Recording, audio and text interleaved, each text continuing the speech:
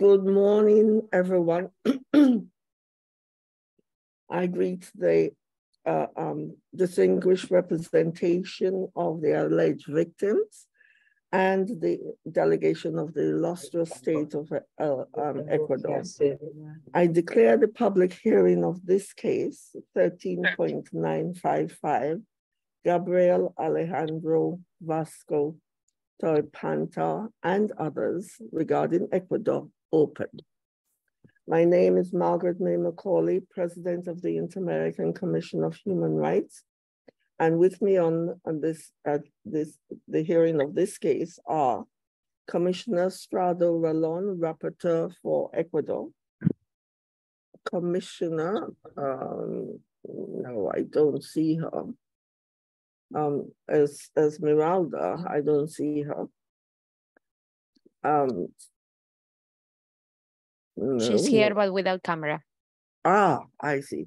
Commissioner Esmeralda Arasamina de Troitino, first Vice President. The second Vice President is unavoidably absent. Commissioner Joel Hernandez, Commissioner Julissa Mantilla, and Commissioner Carlos Bernal Polido.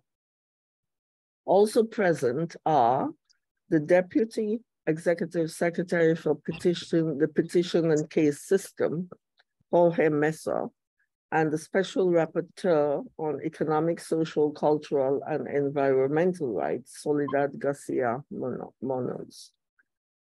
I now give the floor to the Deputy Executive Secretary for the Petition and Case System, Jorge Mesa, to make a statement in relation to the instant case. Thank you. Executive Secretary.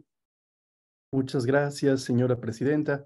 El presente caso Thank you, Madam President. The instant case is about the alleged responsibility of the state of Ecuador for the lack of access of Gabriel Dasco and other boys and girls to an adequate and timely treatment. On April the 24th of 2020, the Commission approved admissibility report number 75/20 and admitted the case in relation to articles 4, 5, 8, 24, 26, and 28 of the American Commission of Human Rights in relation to Article 1.1 of the American Convention. Here we'll listen to the experts and to hear the allegations on the merits for the parties. Thank you, Madam President. Thank you. First, the Commission will hear the testimony of witness Santiago Noel Vasco Morales, who's offered by the petitioners. The witness will testify about 1, the general situation of patients with Laron syndrome in Ecuador. 2, national legal proceedings in this regard. And 3, the alleged harm caused to the alleged victims due to the lack of timely access to medicines. The petitioners will have up to 10 minutes to carry out their interrogation. Subsequently, the state may interrogate the expert for up to 10 minutes. Finally, the Commission will go on to ask some questions. The witness, please, I am addressing you now. Declarant, please indicate your full name, place of birth, and place of residence. Buenos días. Yo soy Good morning. My name is Santiago Noé Vasco Morales. I am a pediatrician.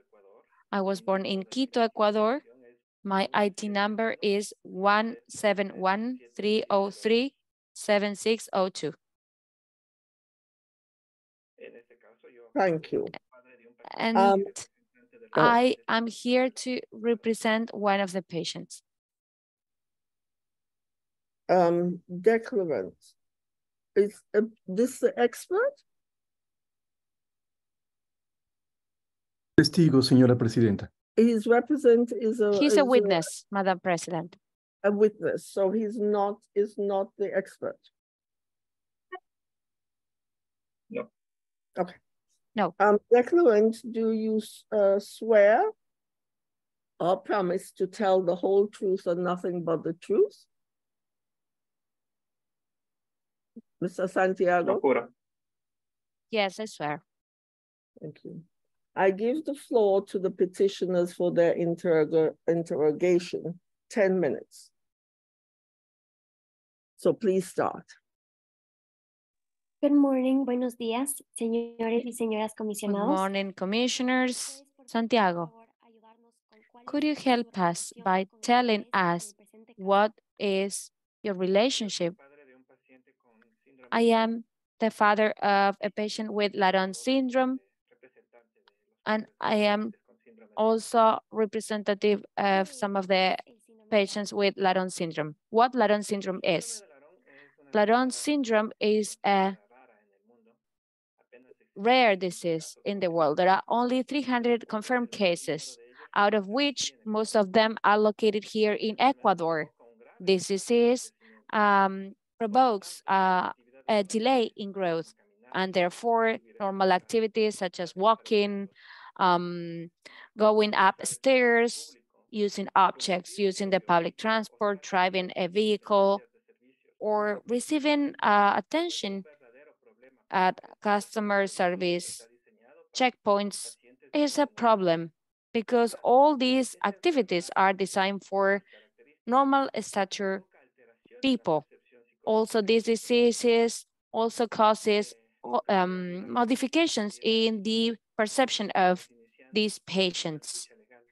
10 years ago, we were starting this legal fight, and there was a 17-year-old guy who was crying because he was uncertain about his future, because he was not normal, because he couldn't work like others.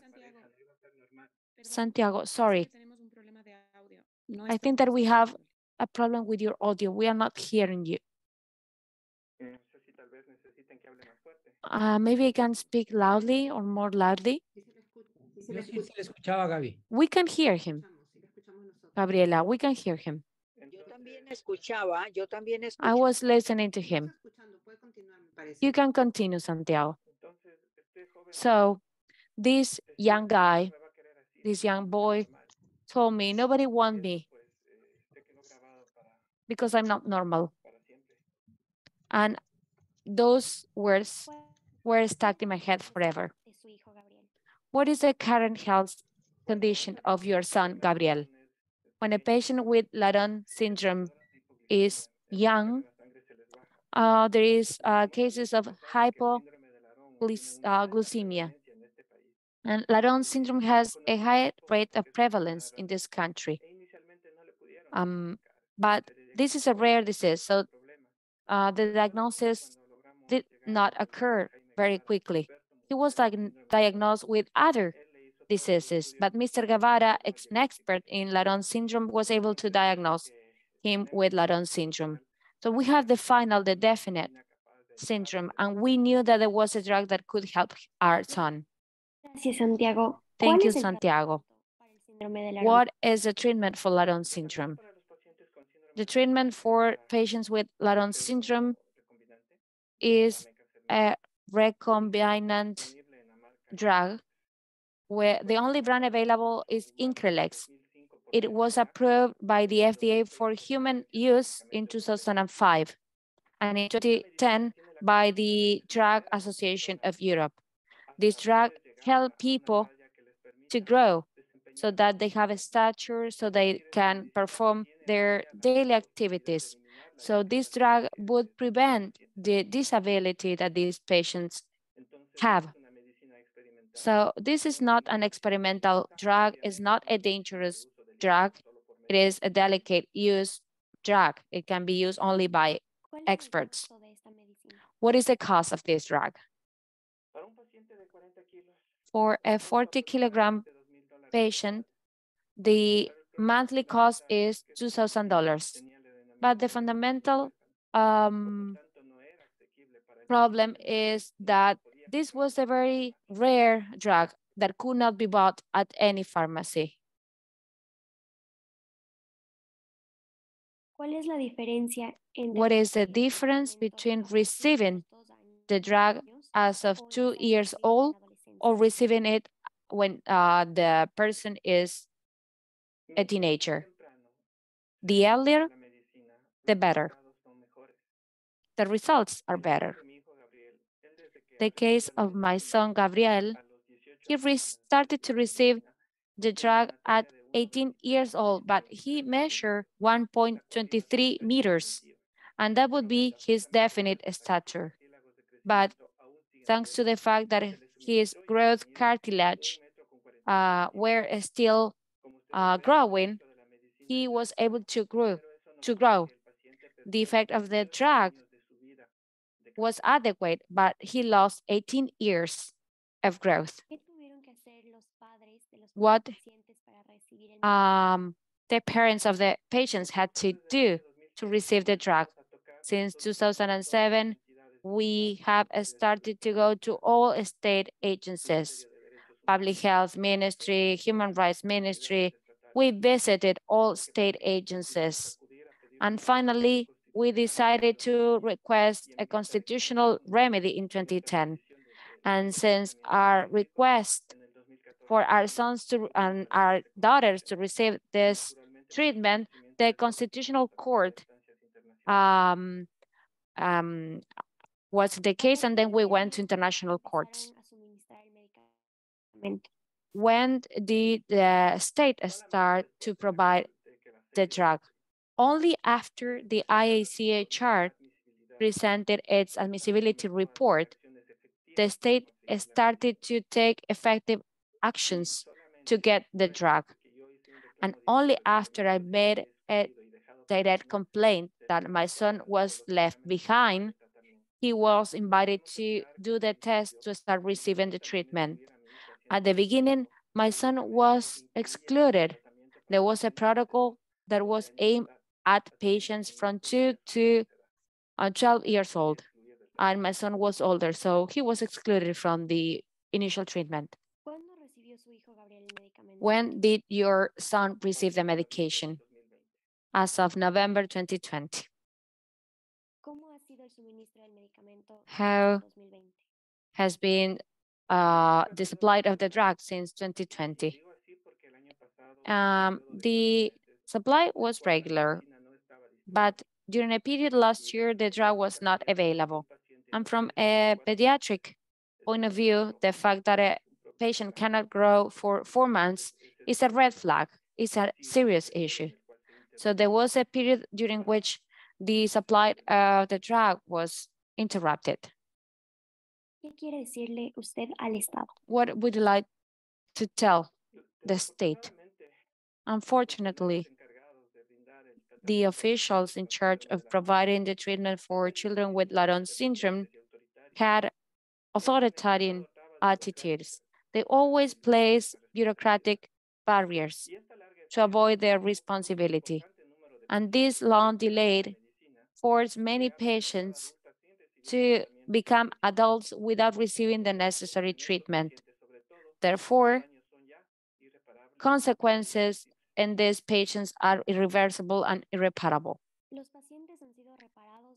Have the patients been repaired somehow, or has anybody been sanctioned because of negligence? No. Muchas gracias, Santiago. Thank you, Santiago.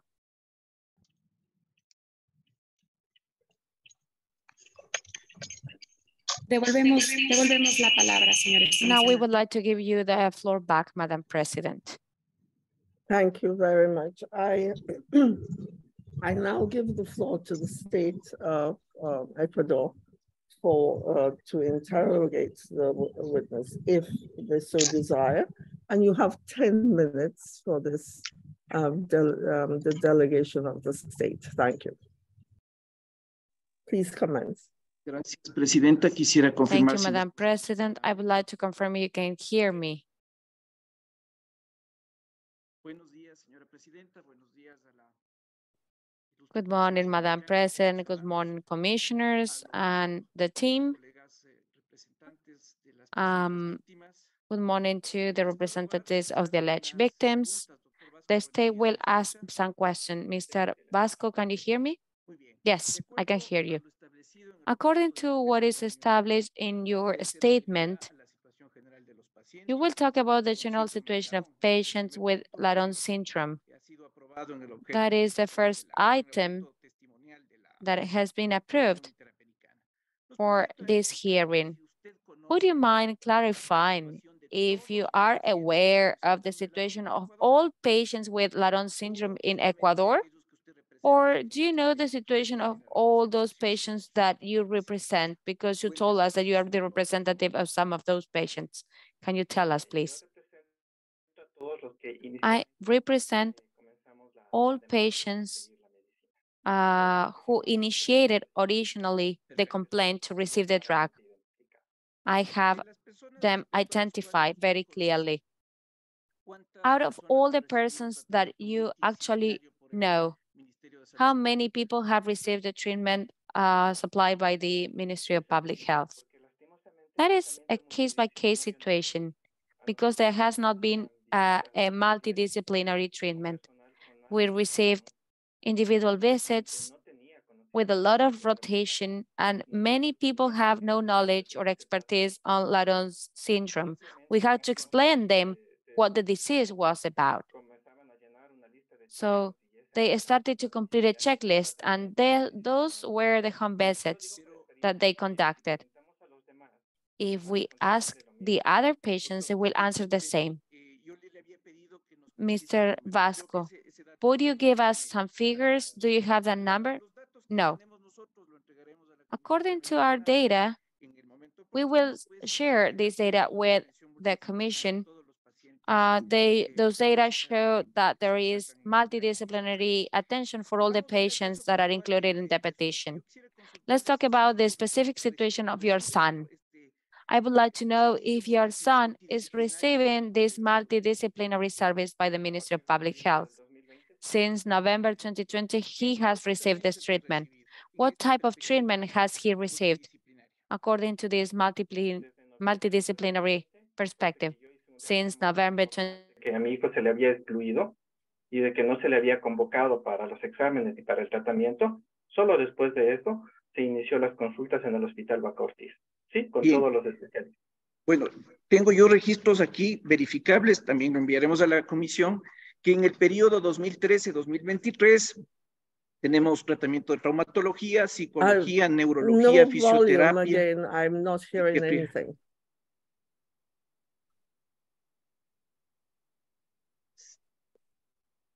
Interpreters? Con todo gusto. Hello, can you hear me? Yes, we can repeat. Madam President, I had asked as regards the specific case of the multidisciplinary treatment that his son is receiving. So we were contrasting the information that we have, the official information. We have traumatology, psychology, neurology, physiotherapy, and family medicine, among other things. This is the conversation that we were having, Madam President. Can we resume? Yes. Voy a hacer una pregunta adicional. Yes, thank you. Now I can hear the interpreter. Thanks. Gracias, Presidente. Thank you, Madam President. Is your son is receiving the drugs at the moment, right? Yes. Yes, ever since November 2020. The petition was done officially in 2007 and legally since 2020, correct? You also said this, but this is very important for the Commission. This is a crucial data. What is the height, or what was the height of your son when he initiated the treatment? 123, 1 meter 23 centimeters, and his current height? 141. Perfect. Do you know, well, the main investigator, Dr. Guevara, the main researcher of the Laron system, in an interview that was documented in the Inter-American report, he said that with the application of the drug, a patient with such a syndrome can grow at up to 80% of the average height of your country. Do you confirm that point of data, Mr. Vasco? I'm not an expert, I'm here as a father, but yes. It has to be taken into account that this was suspended for 18 years.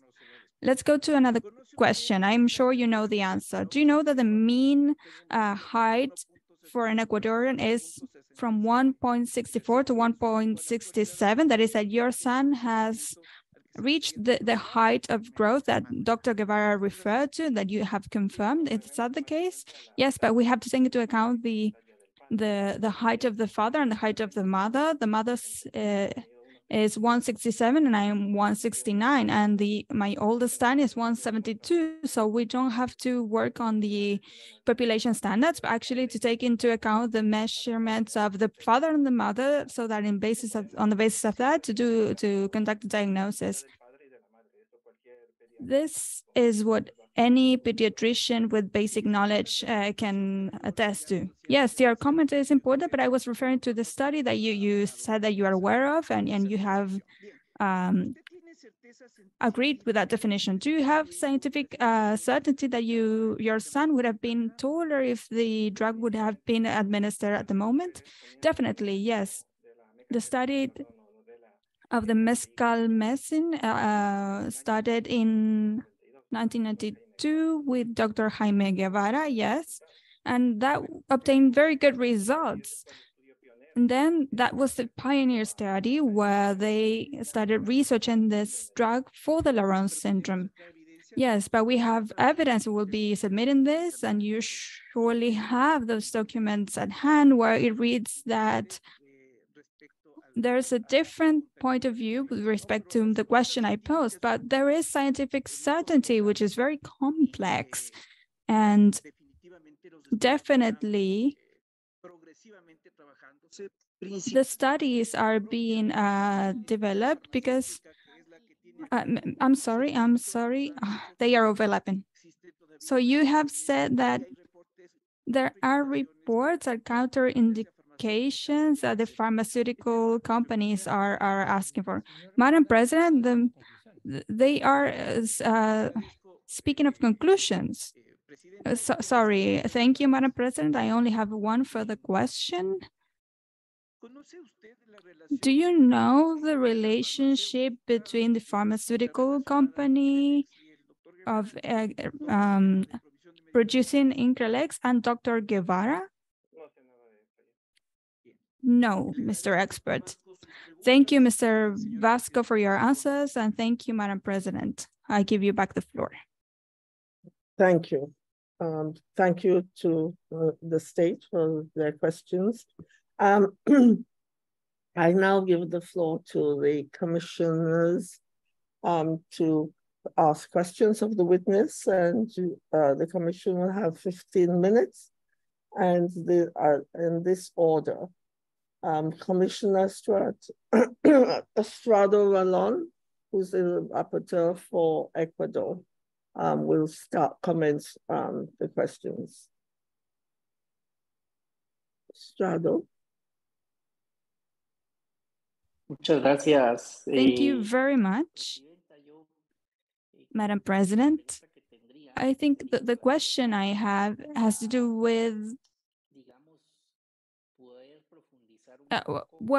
to receive more detail with the fact on the administration of the drug, a delayed administration, and why was this delayed? And the other question is, what measures do you think that the state should adopt to repair the damages caused? Those would be my questions, Madam President. Thank you. A ver, ¿cómo considero yo el retraso? ¿Qué considero? So, what do you think about the delay? I did not understand your question. Please ask them again. I'm sorry, I did not understand the questions. Let me rephrase them. Basically, how do you think the state should act to repair the damages that you have suffered? That would be my question. Es bastante difícil porque, como habíamos Well, it's very hard to say because, as we said before, you cannot give back what we lost. The case of my son, particularly, he lost 18 years of growth. He has grown some this year. So just imagine how much he would have grown if he had received the drug. And what's most serious is the patients that requested the drug and then reached over 18 years of age without receiving the drug and the treatment that they needed. So I have no idea. I am first a human being, then a doctor. So I wouldn't know what legal steps should be taken. The only thing I know is that growing for a child is fundamental, and that this group of patients were denied growth. That's the only thing I know. Thank you very much. I don't have any further questions for the moment, Madam President. Thank you. Thank you very much, Commissioner Alon. I now invite the first Vice President, Esmeralda Rosimena de Troitino, to put her questions. Are you still on? I understand your camera wasn't working. Yeah, muchas gracias, Presidenta. Esmeralda? Yes, I'm here. Madam President, can you hear me? Can you hear me all? I hear the interpreter, thank you. A ver. ¿No me escuchan? Please proceed. ¿Me escuchan ahora? Can you hear me now? Yes.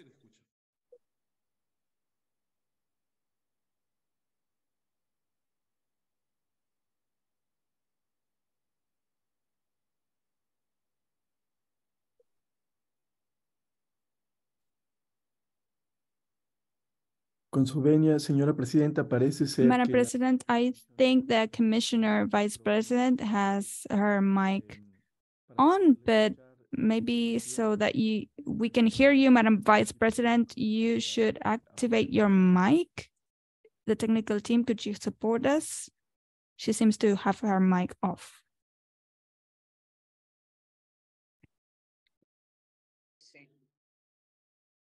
Adelante, vicepresidenta, le escuchamos. Go ahead, Madam Vice President, we can hear you.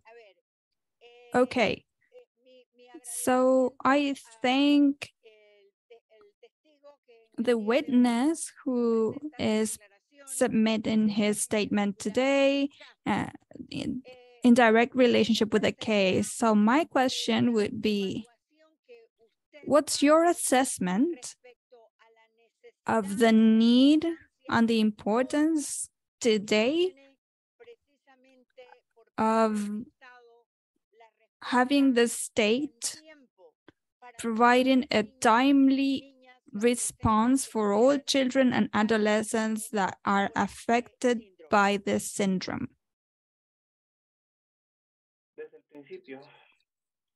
Well, from the starting point, we were requesting this for all patients. And while I don't have all the data for all patients, and the state does, we always worked so that all children and adolescents received the drug that they needed. This disease had an advantage, which was that if they received the drug in a timely manner, their disability could go away and they could grow to an almost natural height. So the request is to have the state administer the drugs that the patients need. Okay, then another question, specific question with regard to the institutional responses as regards the protection of childhood. Did you receive any specific support by these institutions that are in charge of protecting children and adolescents? Podríamos decir que sí. We could say that yes, we received support because the second Court of Criminal Guarantees of Pichincha said that we were right. The institutional court said that we were right. The Ombudsperson's office also said that we were right. So the Ministry of Health is the one that did not comply with its obligations. Okay, thank you very much. Those are my questions at this moment, Madam President. Thank you. Thank you, Madam First Vice President. I now invite Commissioner Joel Hernandez Garcia to put forward his questions. Gracias, Presidenta. Un saludo solidario. Thank you, Madam President. Greetings to Dr. Santiago Vasco. I want to pose a question. You have already explained the situation of your son. but I would like to know if it's possible for you to submit the necessities, the need of medicine of the rest of the minors that you represent. The needs from what point of view are you asking? What needs? Because from the technical point of view, well, I should have the data for all patients. What are the needs of providing medicine for the rest of the group? Is the drug being administered or not? At this moment, yes. But as I said before, there was a request last year, there was a period last year when patients were without the drug for 4 months. And as I understand, this had to do with a bureaucratic procedure. Patients should not be affected by such a procedure. There are several officials that are in charge of verifying where the drug or the permissions expire. There should be an adequate expiration date so that this situation does not take place. So this is a drug that has to be administered on a daily basis, and the period of administration is very long, as you have heard. Ideally, the patient has to receive this from the age of 2 years old until the age of 18 years old. So there they can reach at least, or on a minimum, an 80% of their growth. That is all on my side. Thank you, Madam President. Thank you, Commissioner Hernandez. I now invite my sister Commissioner Julissa Mantilla to put forward her questions. Muchas gracias, señora presidenta. Thank you very much, Madam President. Good morning to the representatives of the states and to my colleagues and the representatives of the civil society. I want to start by respectfully greeting Mr. Santiago Noé Vasco Morales, and through him to his family and his son particularly. It must be very hard to be here. So this is the commission, why the commission values being here. You're being here today because this is another step in a very long struggle. And you, Mr. Vasco, deserve all the respect and a respectful treatment, not a hostile treatment. This is a case hearing, but we should never forget that there's a human being and a story behind this. I want to clarify that. And secondly, you have already said everything that has happened, and in relation with Commissioner Ralon's question on reparations, I wanted to ask on the damages in the life project of your son. With this lack of growth due to the lack of the provision of the drug, what's the damage caused on the project of life of your son, but also the impact on the family? What did you have to leave aside to continue claiming this for such a long time? How has your family life changed, and what's the status of your son at this moment, the physical, the psychological damage caused? You have some time to tell us about that. The Commission really values your information. Thank you. Well, it's very hard. When you are waiting for your son to be born, you always expect it to be healthy. You always hear these phrases. It doesn't matter if it's a girl or boy. What matters is that he or she is healthy.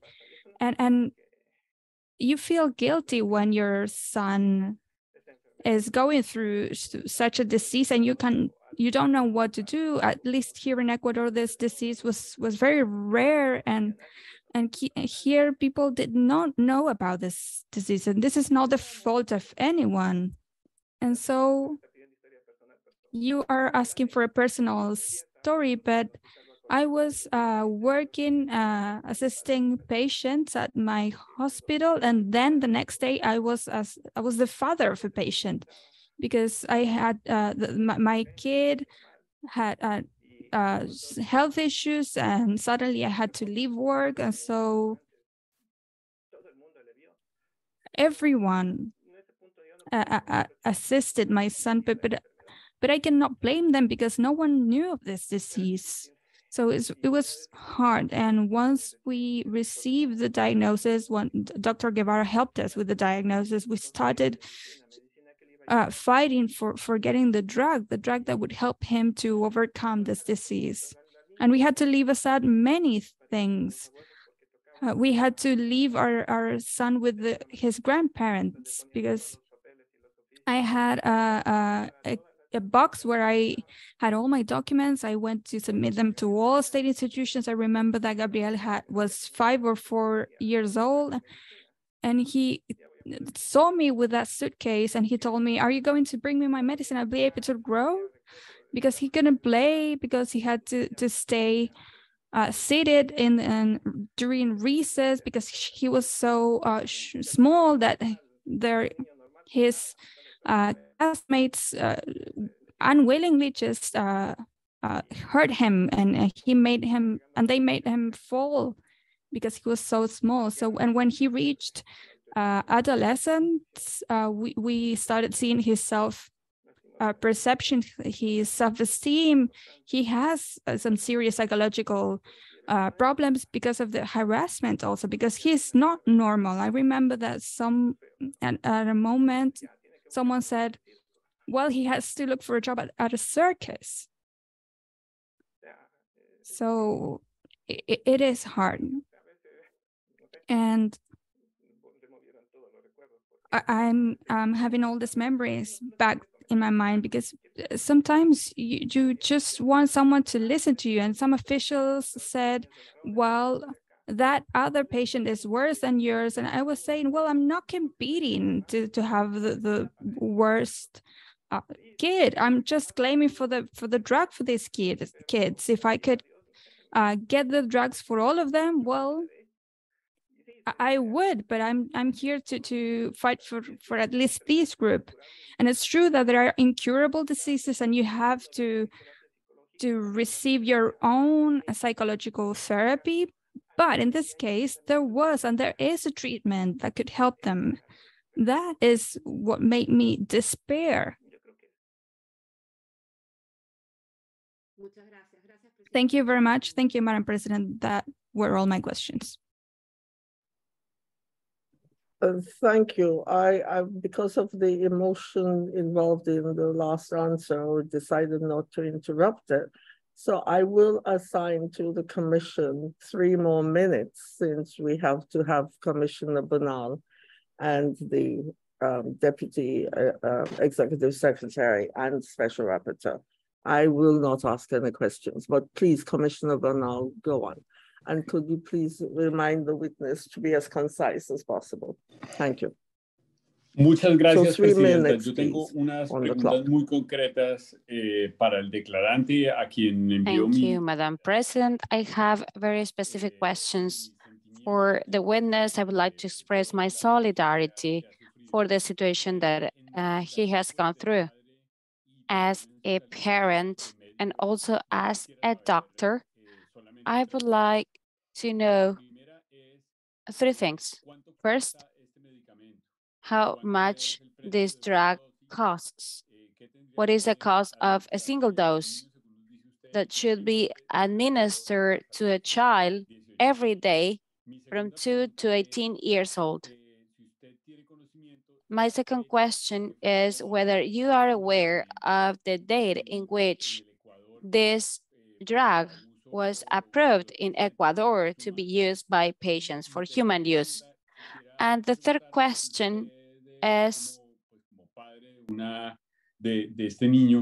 as you, as a parent of this child, have you started domestic procedures to request economic reparation from the state? Thank you. There are several questions. Could you be as concise as possible, or perhaps you can do your answer in writing later on? Okay. Because we have 2 more persons to put questions to you. Yeah. Voy a ser más concisa. I will be very succinct. The cost of the medicine at an international level, every dose is $1,000. In Ecuador is $570 US. What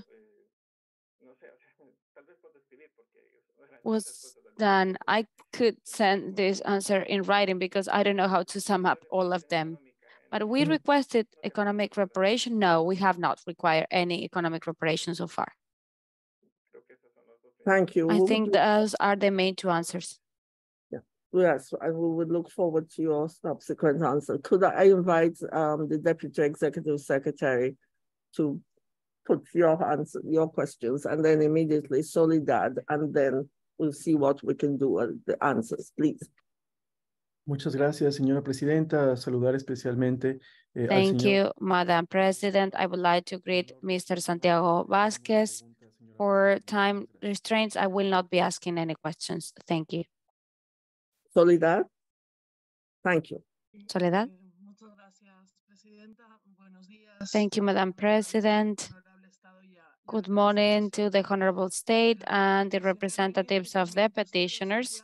And I would like to greet you, Mr. Santiago. I would like to express my solidarity and also my appreciation for your testimony. I know that this is not easy for you. And also to supplement the questions made by the commissioners, I just want to ask you if all this situation has had any impact on your mental health, on the mental health of your family, and on the parties that are included in this petition, if you're aware of them. And I would like to know if you had any support regarding the care of your son, especially if there is a person like your son that has this syndrome. So maybe this person or your son may have needed any care or support. Thank you, Santiago. Thank you very much. Mr. Santiago, can you answer that in less than a minute? Afectación psicológica. Mental impact, mental health impact, yes. For the family life, for my son, especially the self-esteem of my son. He has suffered depression. And when it comes to support or care support, there are no people that could help us psychologically. At least we have not had good results so far. That's all. Thank you so very much. And Mr. Santiago, I join my colleagues in empathy with you for what you've gone through and for your son. If I just want to ask you, but to do it in writing later on, if you could write a descriptive script about your son's days, what happens to him each day, what he does, what you know, that sort of thing, so that we could have that to assist us in our understanding of your son's situation. And you have a full empathy for what you've gone through and your son as well. But to do that in writing after. So I thank you for your statements to us and your answers that you've given. And I now have to move on to the next witness. And this is the evidence of expert witness, Robert Davila Sanchez, offered by the state. And he will testify about Laron syndrome, the beginning of its study in Ecuador, first detections, characteristics of the disease, and generic analysis. The state will have up to 10 minutes to conduct its interrogation. Subsequently, the petitioners may interrogate the expert for up to 10 minutes. Finally, the commission will go on to ask questions. The experts, I am addressing you now. Please indicate your full name, place of birth, and place of residence.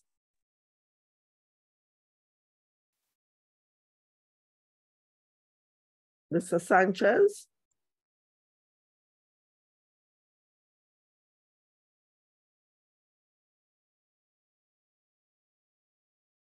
I see you, but we're not hearing you. ¿Aló? Can you hear me now? Should, yes. Sí. Yes. Bueno, muy buenos días con todos. Good morning, everyone. Good morning. My name is Robert Andrés Davila Sanchez. I am a doctor and I specialize in genetics. I'm also a family doctor and a general practitioner. I was born in Loja, in the province of Loja in Ecuador, and I am 41 years old right now.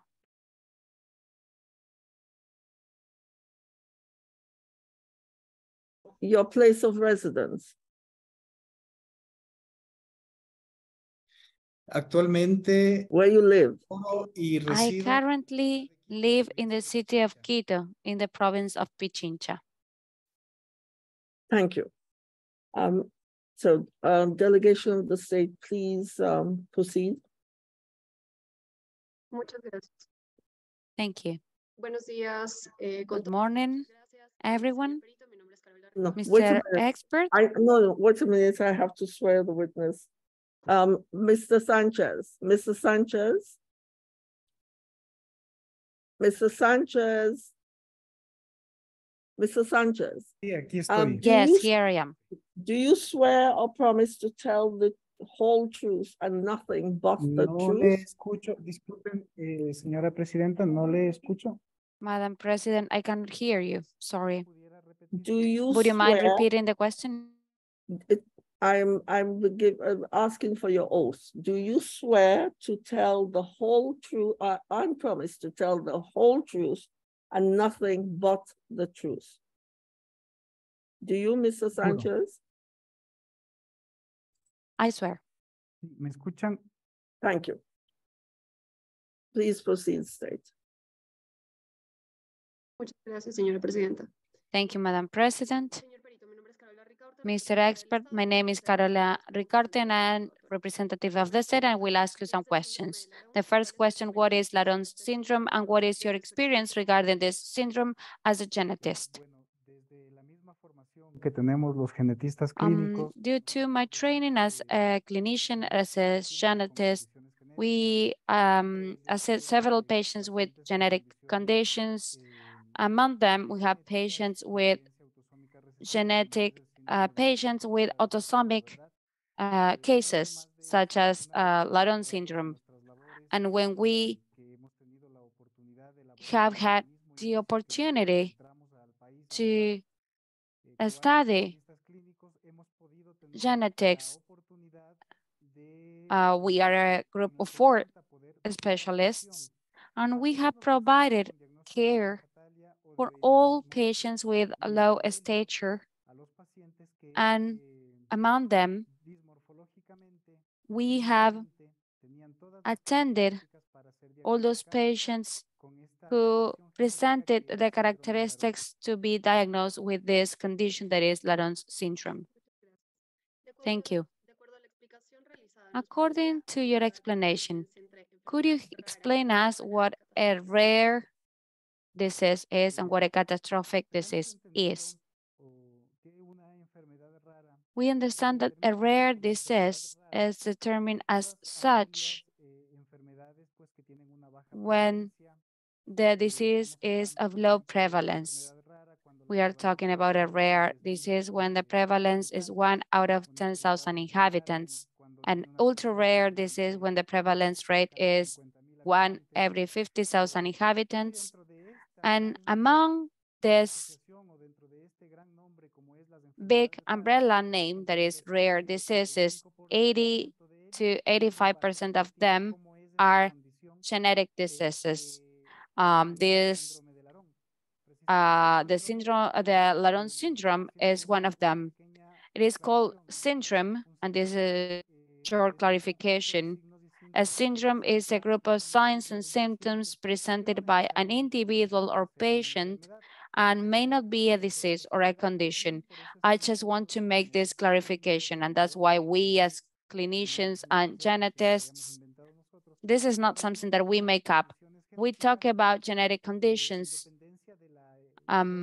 taking into consideration the evolution of natural history of each of these patients, taking into consideration different conditions, of course. Having given this explanation, could you talk about the life expectancy of these patients? Taking into consideration patients living with this genetic condition, Laron's syndrome. This is a Mendelian recessive autosomic disease. There is a modification of chromosome 5, and that makes them have the diagnosis of Laron's syndrome. And we could say that, taking into consideration the evolution of their condition,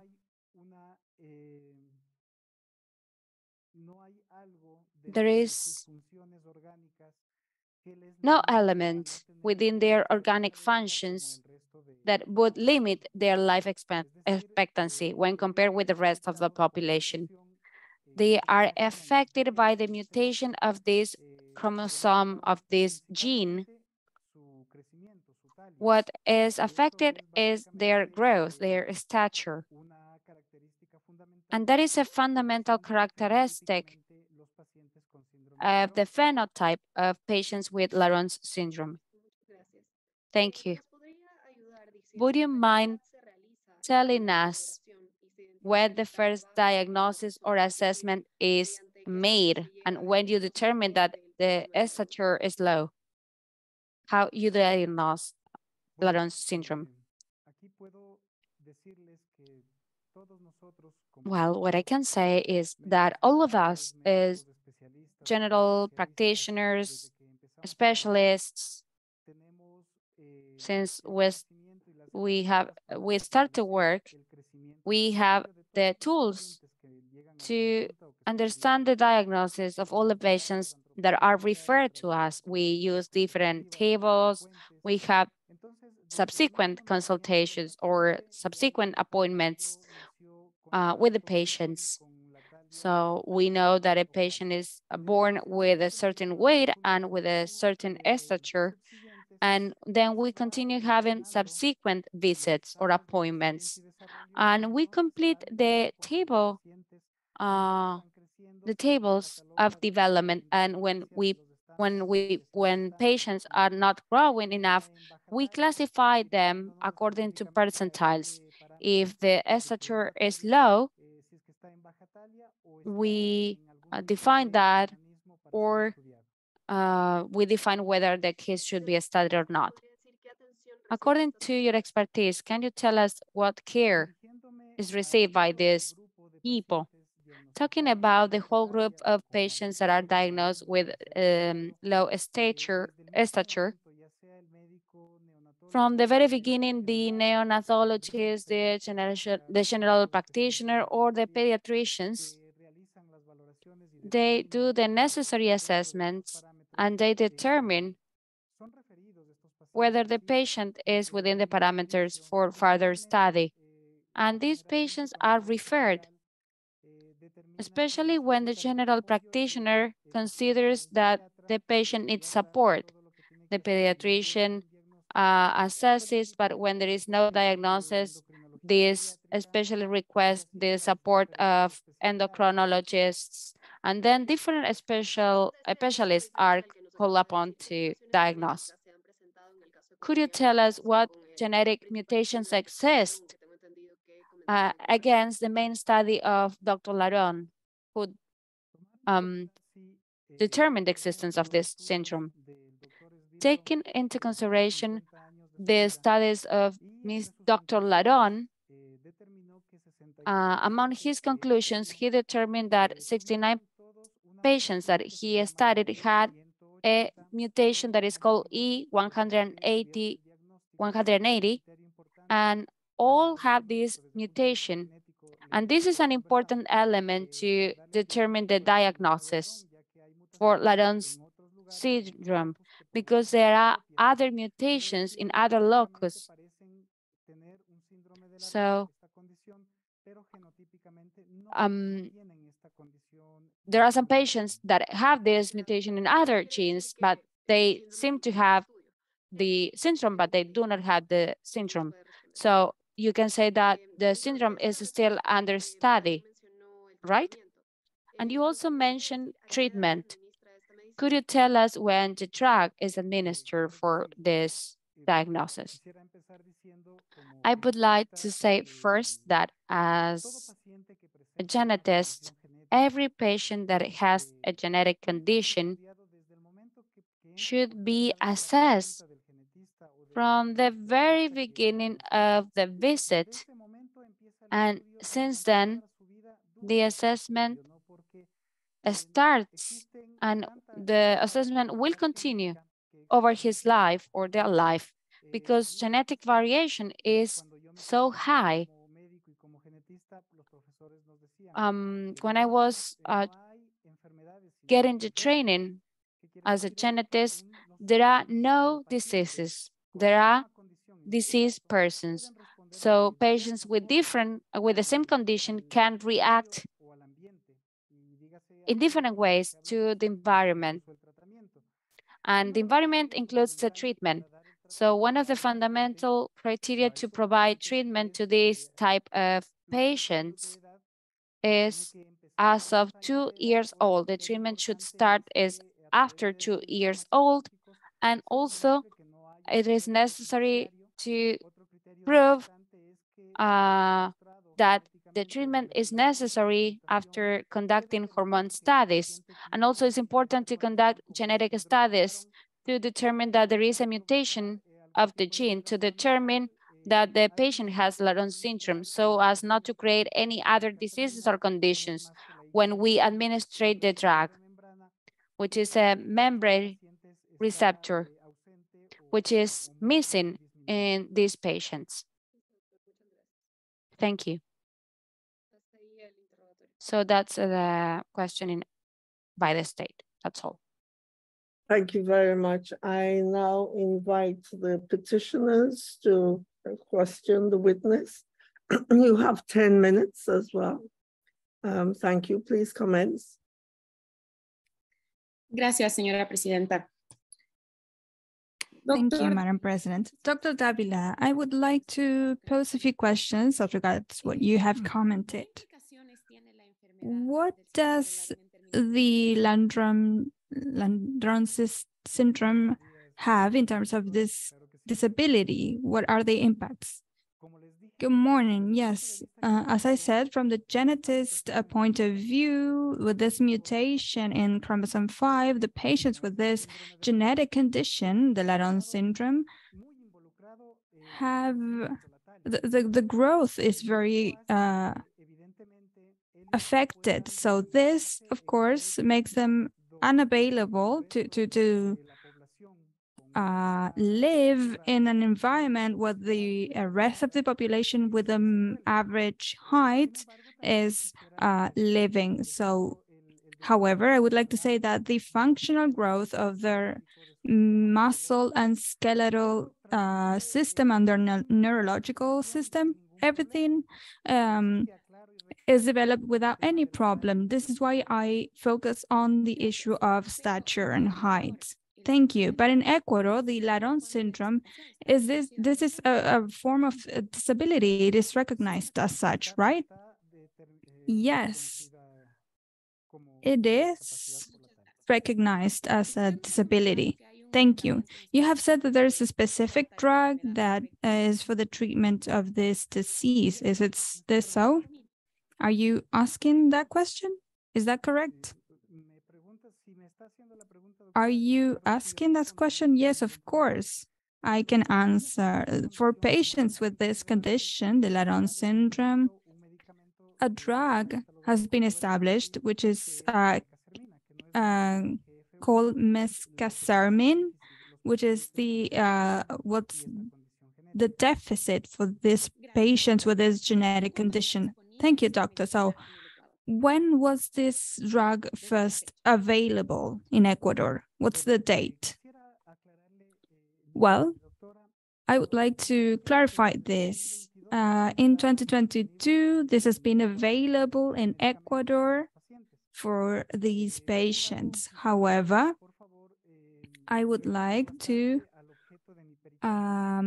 focus on the object of my statement. Just please continue. Thank you.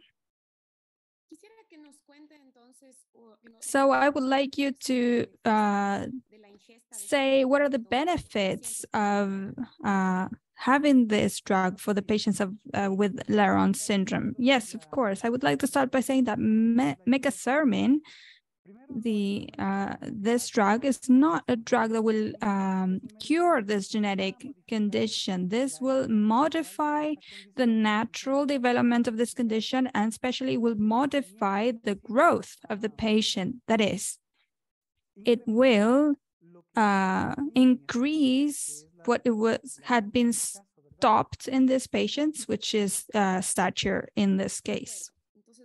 Okay, then you mentioned that the benefit is the increase of height, right? So it would be correct to say that patients who do not have access to this drug have been deprived of these benefits.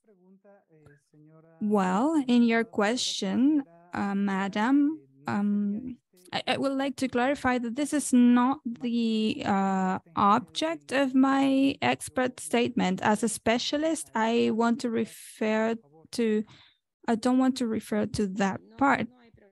Okay, no problem.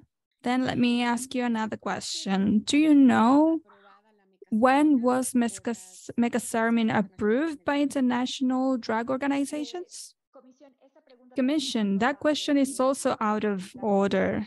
I think that the doctor is here to speak from the scientific point of view on the disease and not on the authorization of the drug. Can we not move on so fast in that interpretation, because it says that he would testify about the syndrome, the beginning of its study in Ecuador, first detections, characteristics of the disease, and generic analysis. He's supposed to testify in relation to all that, please. Correct. Yes, that's correct. So let me continue with the questions then. You have pointed out that what ages should the drugs be administered? You said from 2 years of age, but until what age, according to the Ecuadorian protocol? One of these important criteria that we have to follow as specialists and geneticians is this is until the closure of the growth, right? Of the stop of this growth, because there are people who have an epiphyseal closure before the expected age, and some of them have an epiphyseal closure that is delayed. So that is based on the analysis. This is why we are involved as specialists in genetics, because these patients require this consultancy, because this drug does not have any detailed research that support the fact that, well, this is the side effects. There are other side effects that appear once the drug is administered. We require studies over time, but the problem is that the drug does not have all this support. There are no people who are devoted to studying it in detail. But one of the important criteria is this epiphyseal closure, which is when the age up to which the drug can be administered for Laron syndrome patients. Okay, thank you. But this is my question. It was clear. The Ecuadorian protocol, what is the age that it establishes as the limitation? Should I answer? Yes, please. Respondiendo a la pregunta. So answering the question of Madam, according to the protocol, it's estimated that this has to be administered until this epiphyseal closure. In this case, the mecasermin. So let me pose the question again. The manufacturer, what's the age that they establish? We're running out of time. Doctor, expert witness. You are asked up to what age should the drug be administered? Age, in age. Pure in Spanish would be clear. what this epidural closure or what have you doesn't mean anything to us. We're not doctors. So we need to know the age in terms of years. Thank you. En términos numéricos, estamos hablando. The age, well, we're speaking possibly until 18 years of age. We have to assess or see or to prove whether there is an epiphyseal closure or not. This is why I was commenting this. There are no diseases, but diseased people, because not all patients show that epiphyseal closure at that age, at 18 years of age. So some of them have that before, so that the drug will not be effective after that age. And some patients have that closure after that limit. So the drug can be administered longer and it will have an effect. Thank you.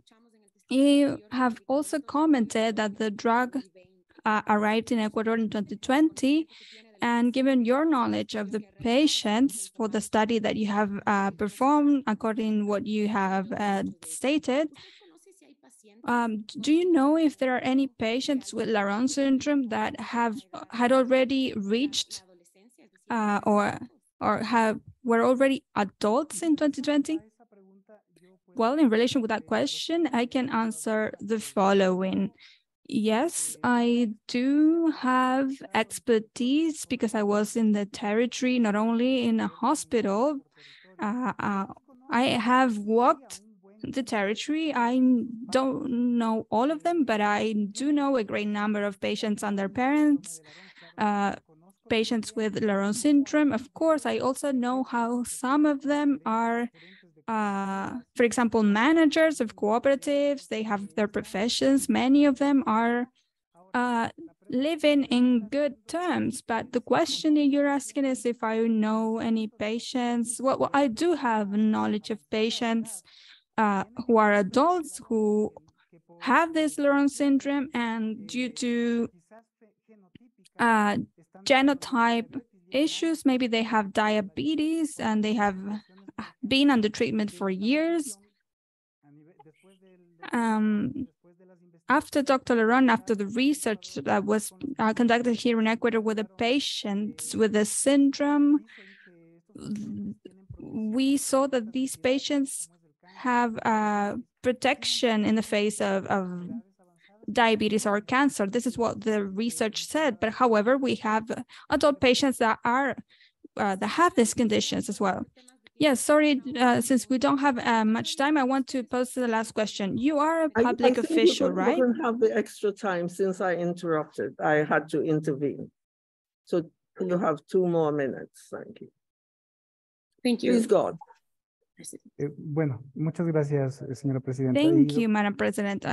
So answering your question, yes, I am a public official. You work in CEGEMED, right? This is, what's the nature of the institution? CEGEMED is the Special Center for Genetics. This is part of the Ministry of Health of the state of Ecuador. So it would be correct to say that the state is your employer, right?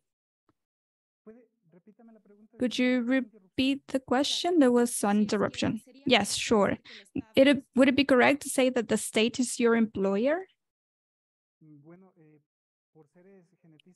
Well, since I am a geneticist and I work at this institution, yes, it's correct, I would think.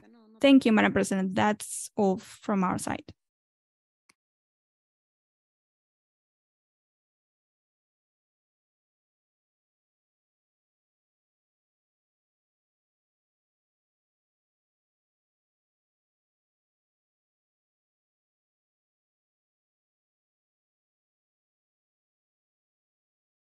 Gracias, señora presidenta. Tal vez el micrófono. Madam President, I think your mic is off, so maybe the team can support us and to activate. activate. I beg your pardon. My hand sometimes goes twice.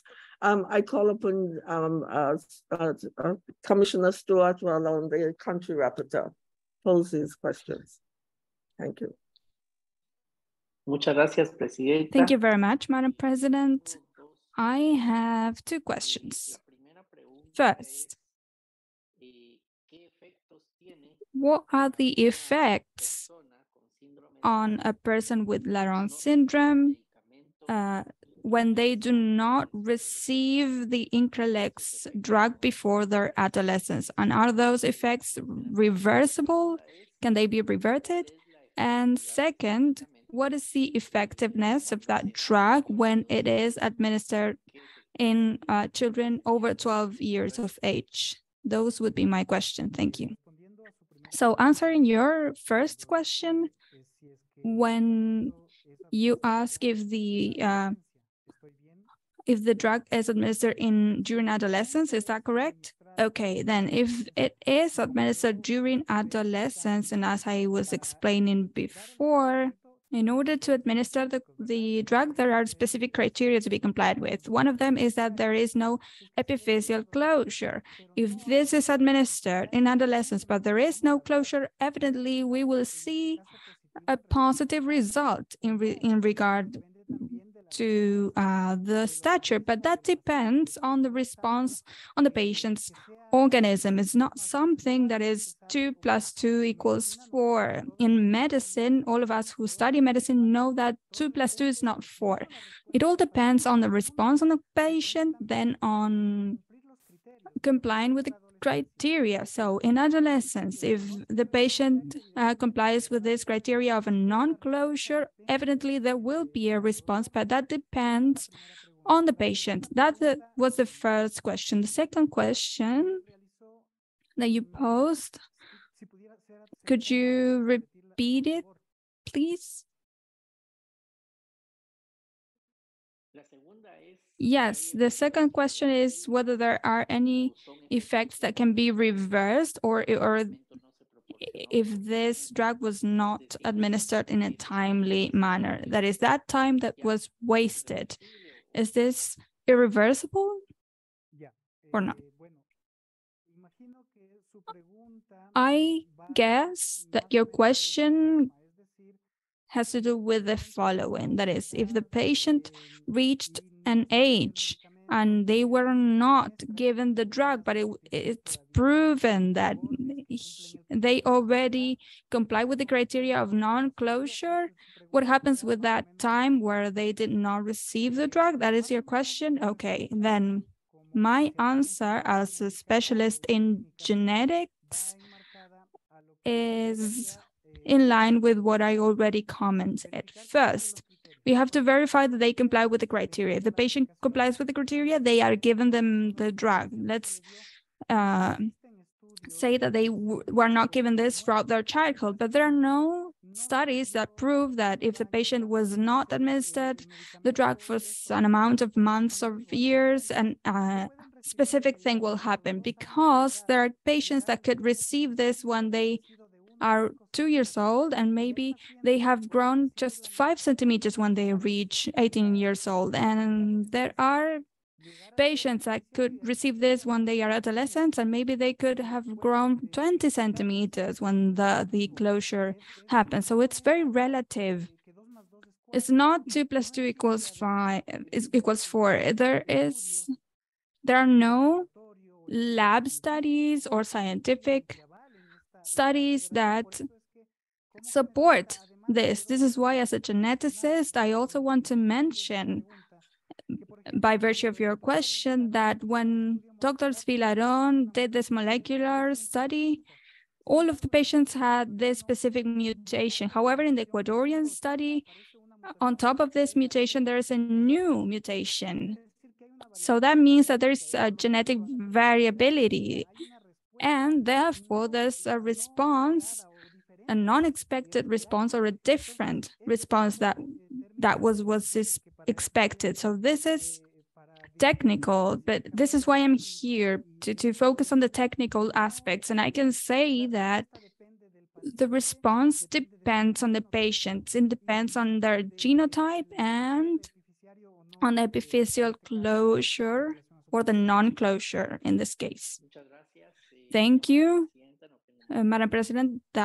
Those are all my questions. Thank you. I now invite Commissioner Juan Hernandez. please, to intervene. En aras del tiempo, señora So presidenta. to keep with time, I will not ask any questions. Thank you.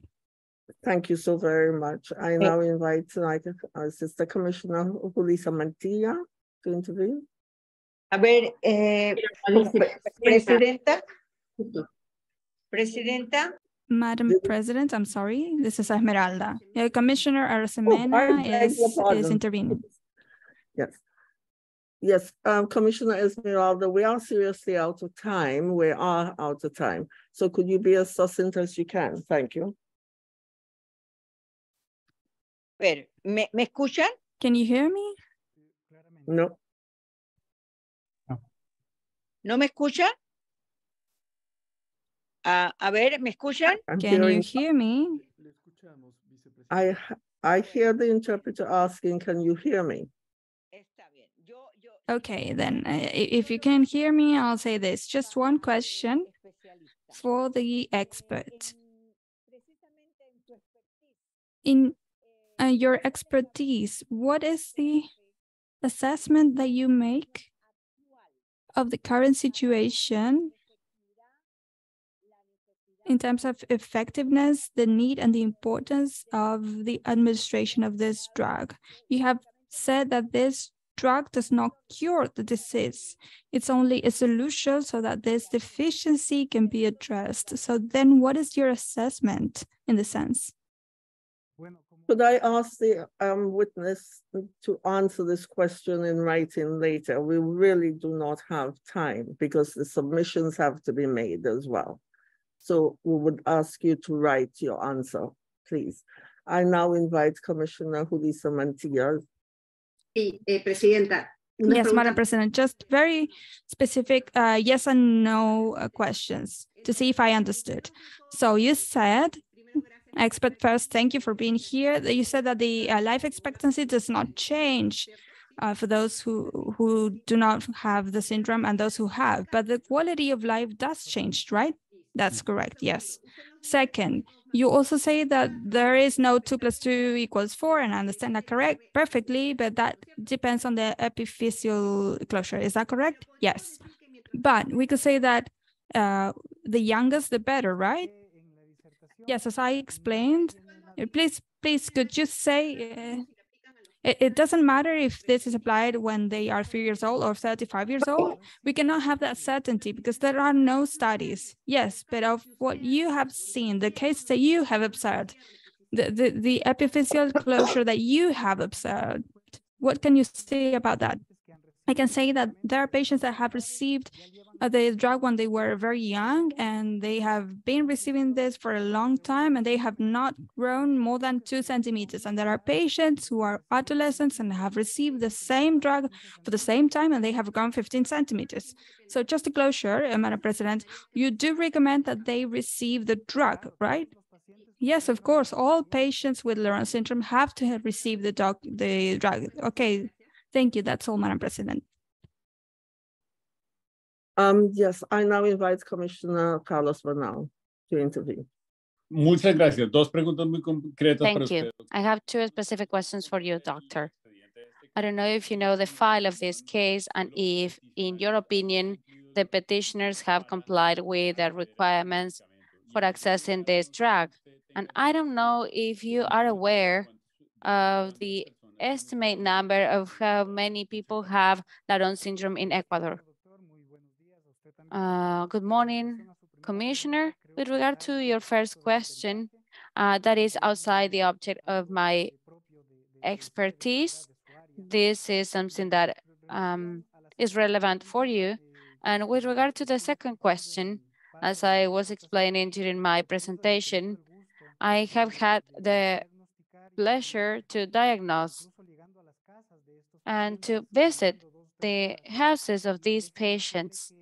And what I can say is that I don't know personally each of the patients. I know many of them, and they have registered, and the public health ministry has identified them. And the multidisciplinary team that disperses the treatment is well aware of them. and I was in charge of preparing the studies that the multidisciplinary team has to take to these patients, doctor.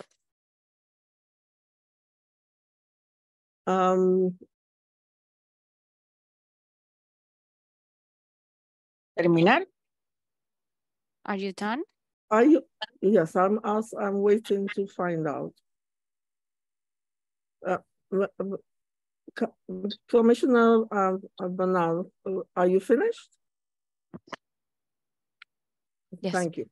I now Yes, Madam invite President. Deputy Executive Secretary Jose Mesa to put his questions. And following him, Soledad Garcia Munoz, the Special Rapporteur. Muchas gracias, señora presidenta. De manera muy concreta y para que Thank you, Madam President. I would like for the expert to answer in writing. We have identified that there is a protocol entitled Administration of the Drug for Patients with Laron syndrome. You told us there shouldn't be a specific age for receiving this treatment. And you tell us that the epiphyseal closure should be proved before administering the drug. So my question if you need medical check for that. I would like to be very specific with the answer. There is a protocol. If it's in writing, it would be better. There is a protocol that reads administration of mecasermin clinical patients with Laron syndrome. It's from 2 years old until the closure. That's a current method. That would be my answer. Gracias, Presidenta. Thank you, Madam President. Thank you.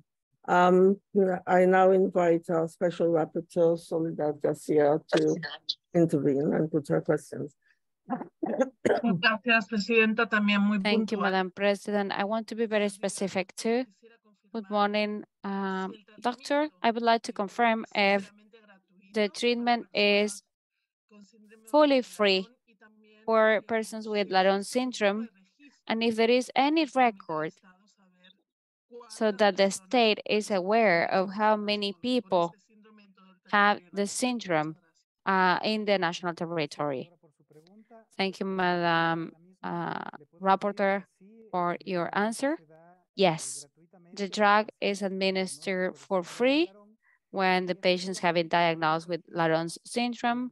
And also there is a national record of all the patients and the dose that they need to be administered, but also each multidisciplinary team has information and detailed information about what is requested for the studies and the tests. No sé si respondí su pregunta. I don't know if I answered your question with that. Gracias, considero que sería muy Yes, importante. thank you. I think that this information should be conveyed to the commission if it's not already available in the file of the case.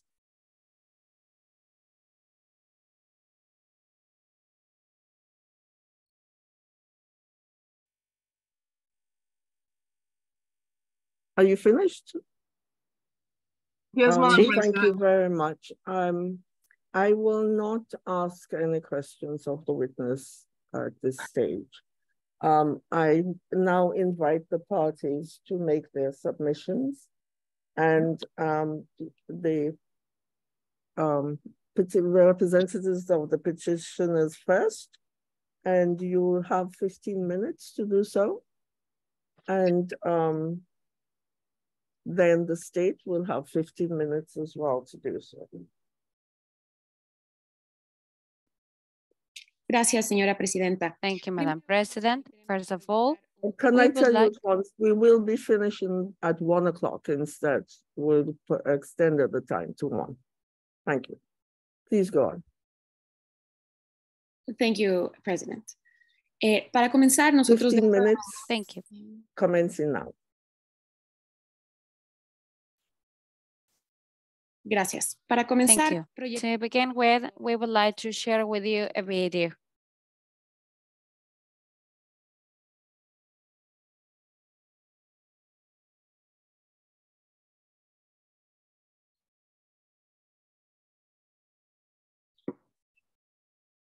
Mi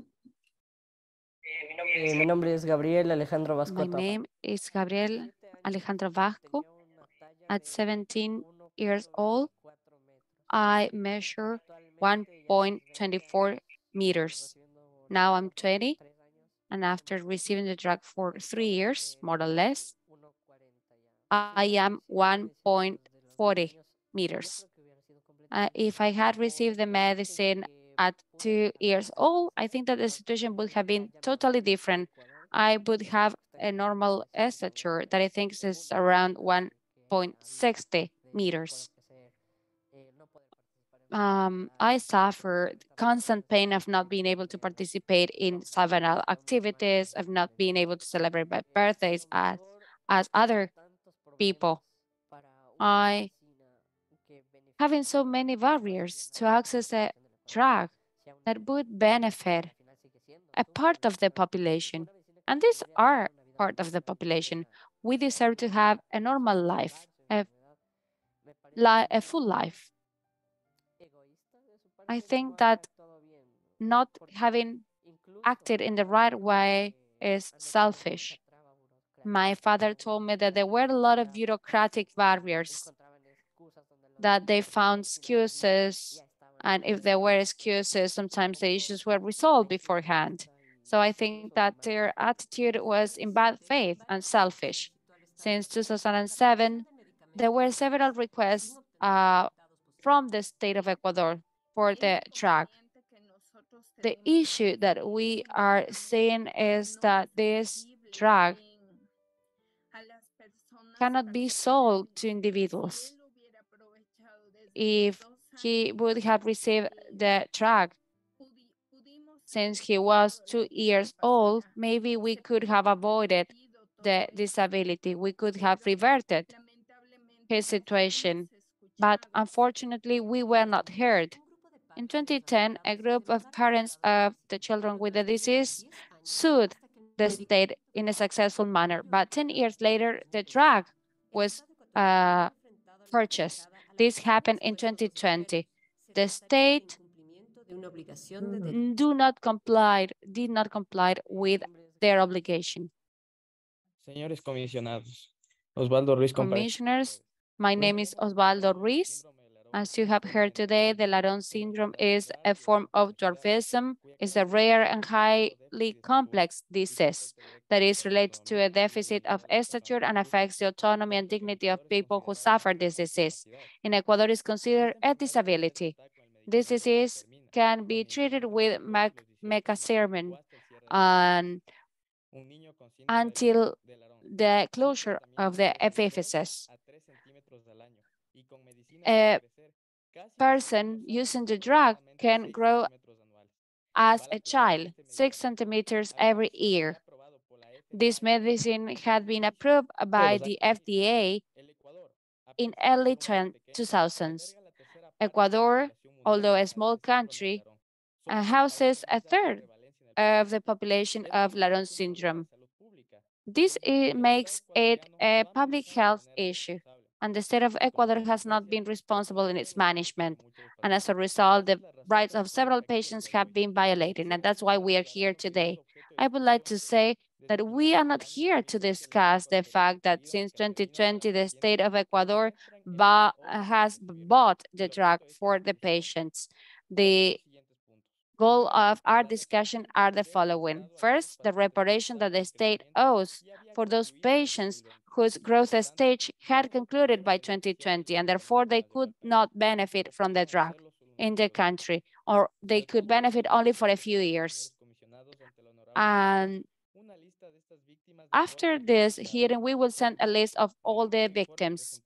However, according to the last report of the Public Health Ministry to the Constitutional Court of Ecuador, in January 2023, there is a record of 40 patients over 18 years old that cannot receive the treatment anymore. So we would like to send you the list of 47 patients because they are all victims. Secondly, for the patients under 18 years old, there should be a guarantee that the drug is administered without any interruptions. In 2022, however, the patients were not able to access the drug for 4 months. Commissioners, my name is Gabriela Flores. I am appearing as representative of the victims. During my intervention, I will talk first about the facts of the case, and then I will talk about the violations of human rights.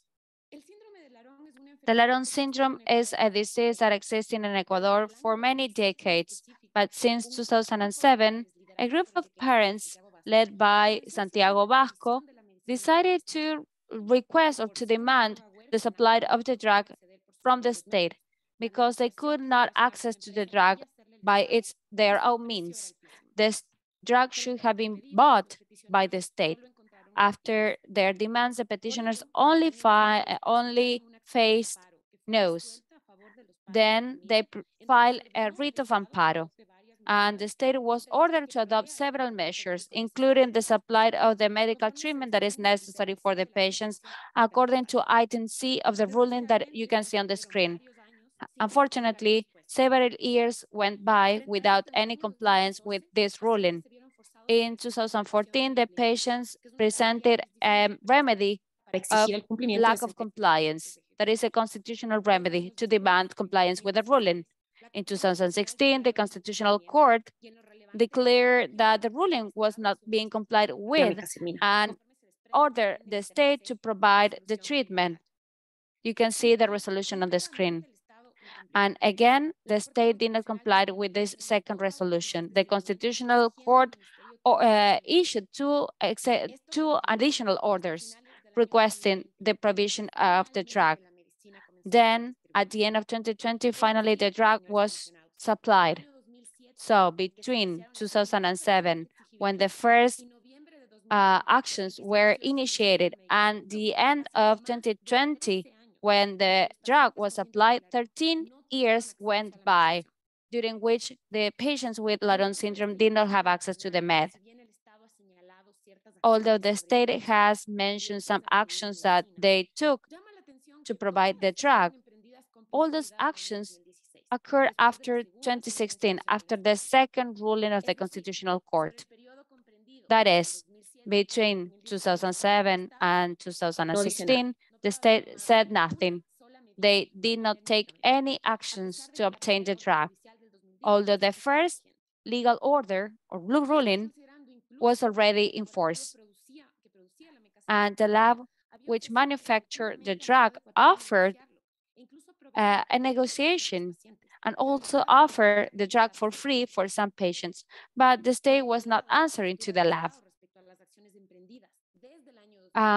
The position of the state facing the actions, the state alleges that they have implemented some actions to provide the drug. However, these actions were useless, negligent, and the patients lost valuable time as they grow.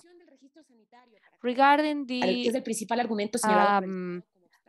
health record that is considered the first obstacle to obtain the drug, the record was obtained in 2018. And the situation is clear. There was no need for a record for this type of record. According to the health law that was enforced in 2015, a permission for an export would have been enough. So there were 2 years of delay that were unnecessary. Regarding the purchase of the drug in 2018, 2019, the state wasted time negotiating the price. According to the Ministry of Health and the report in 2019, we see that the actions of negotiation were fruitless and only delayed the application of the ruling. Direct purchase could have been done, which would have been quicker. So we see the lack of action of the state until 2016 and the unnecessary actions of the state between 2016 and 2020. And these delayed the treatment that should have been administered to the patients. Commissioners, I would like to talk about rights that were violated.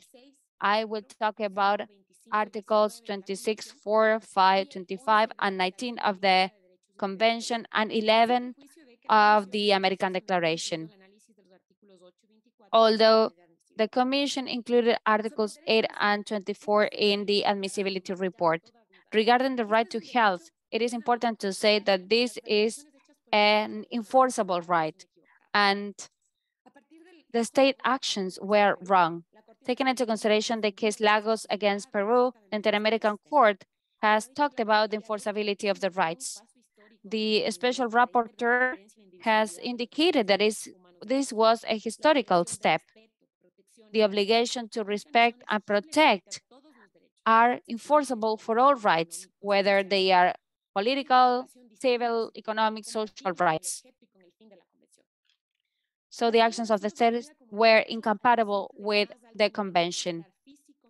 Also, the convention calls upon guaranteeing the highest level of well-being.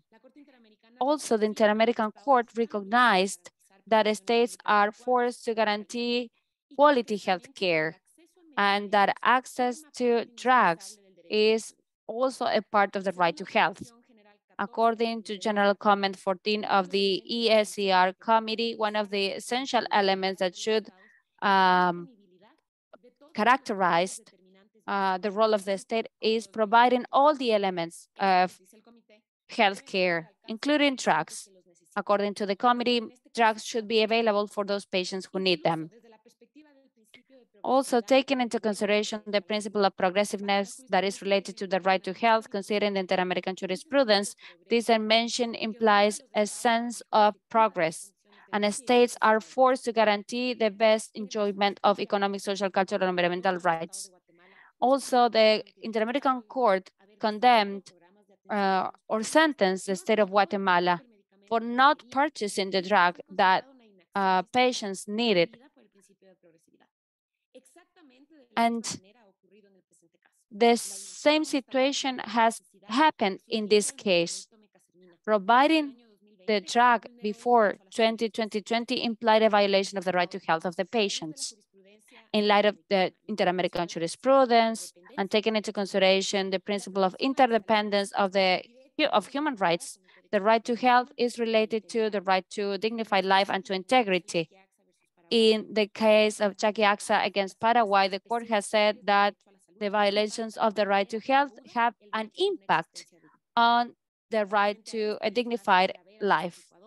We have the case Vera Vera against Ecuador, in which the court has said that the state obligation to provide dignified conditions of life is translated in the duty to guarantee health care to patients with serious diseases.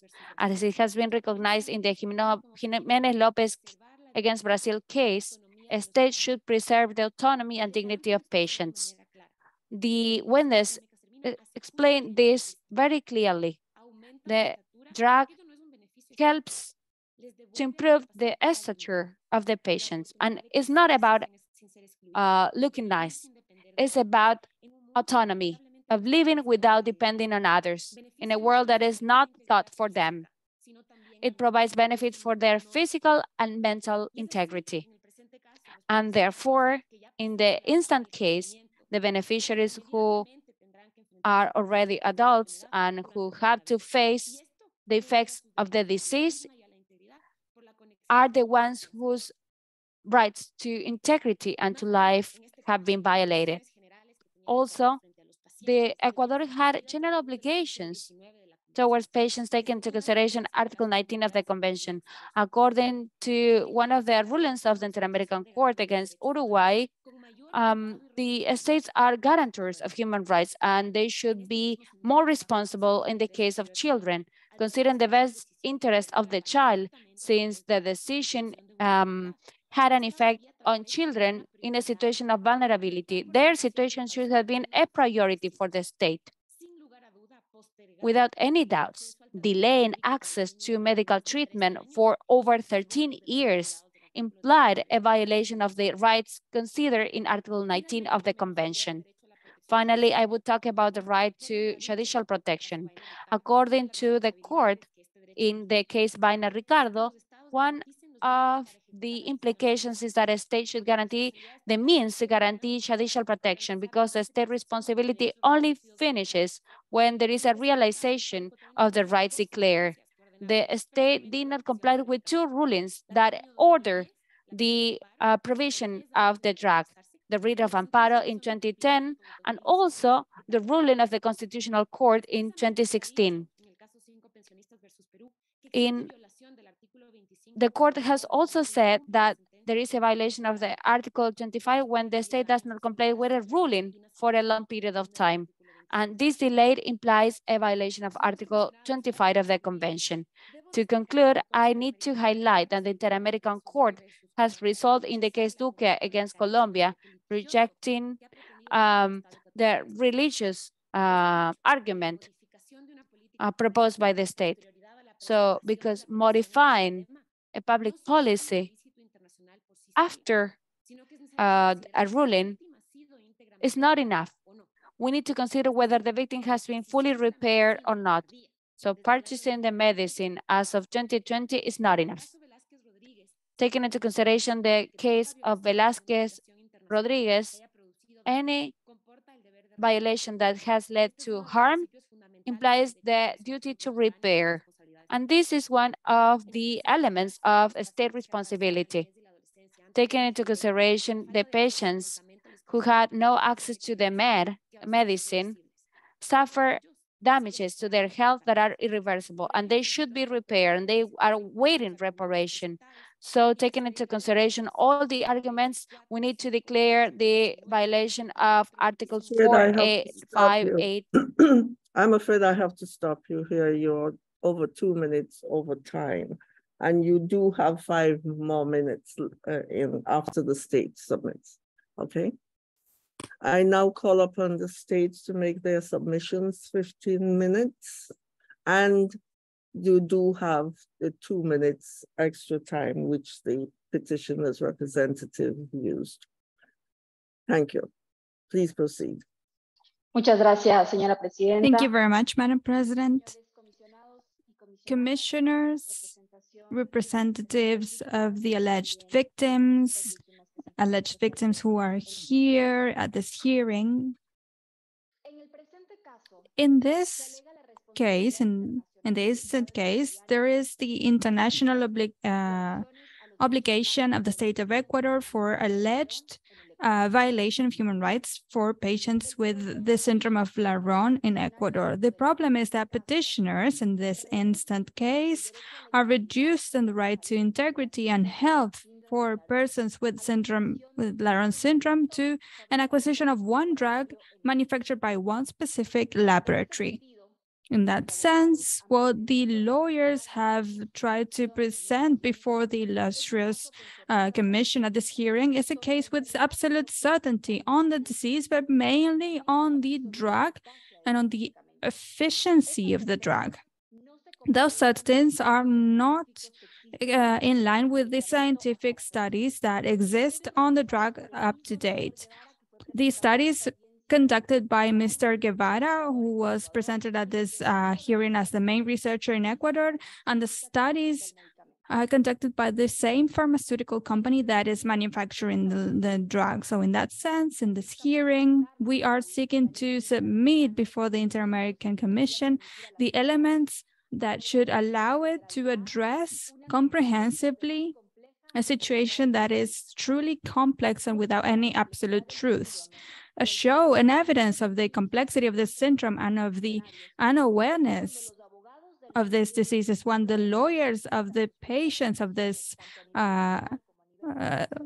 syndrome, when they requested this at an international level, they requested this to be declared as a catastrophic disease, and then they ratified this information because the Laron syndrome does not constitute a catastrophic disease. So in this framework, in the framework of complexity and lack of certainty on the disease and the drug and its efficiency, the Ecuadorian state has adopted the measure to guarantee the rights of the persons with Laron's syndrome, which has meant comprehensive and ongoing assistance through the provision of health services and a multidisciplinary treatment, and especially the assistance that the state has provided on each of the patients. There are documents that will be submitted to the Commission so that they can transfer it to the petitioners. Before this request, as regards the acquisition of one single drug that does not cure the disease and whose defects continue to be the subject of analysis, the state was in the obligation to guarantee both the quality and the safety of the drug, and also the compliance with the internal norms with regard to public purchase. So experimenting with patients is not a right that should or can be demanded from the states.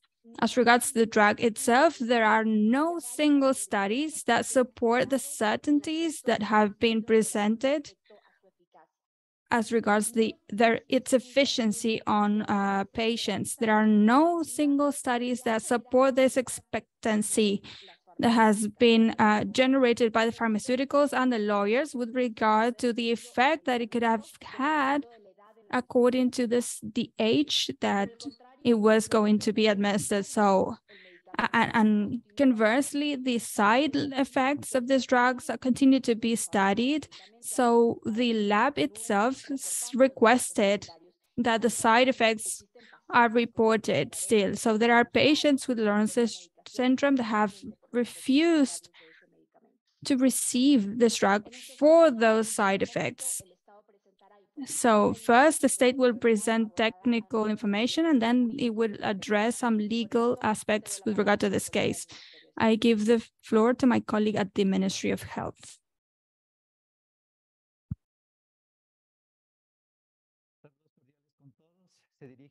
Greetings, I'm Fernando Cruz Quispe, specialist in family medicine, in genetics, and public administration. We have spoken about the Laron syndrome. This is a condition that is one among the 6,000 diseases classified as rare diseases, which have low prevalence because they are chronic, because potentially they can cause a disability, because they affect several systems and organisms, because it's complex to address them, and because they require multidisciplinary assistance, and because they are complex to treat, and many of the specific drugs to treat them are still on an experimental stage. So addressing this represents a challenge for all health systems and for all states at the world level. This is a reality that is not only for the Ecuadorian state, but actually for the whole world. The Ministry of Health has performed different efforts to address these conditions. For example, early diagnosis and efforts that started in 2011, and they have been at least more than 300 people that have been diagnosed with rare diseases with $42 million investments. As regards this timely diagnosis, in 2017, the special center in genetics, CEGEMED, was created, and it has allowed for the diagnosis of 2,500 patients.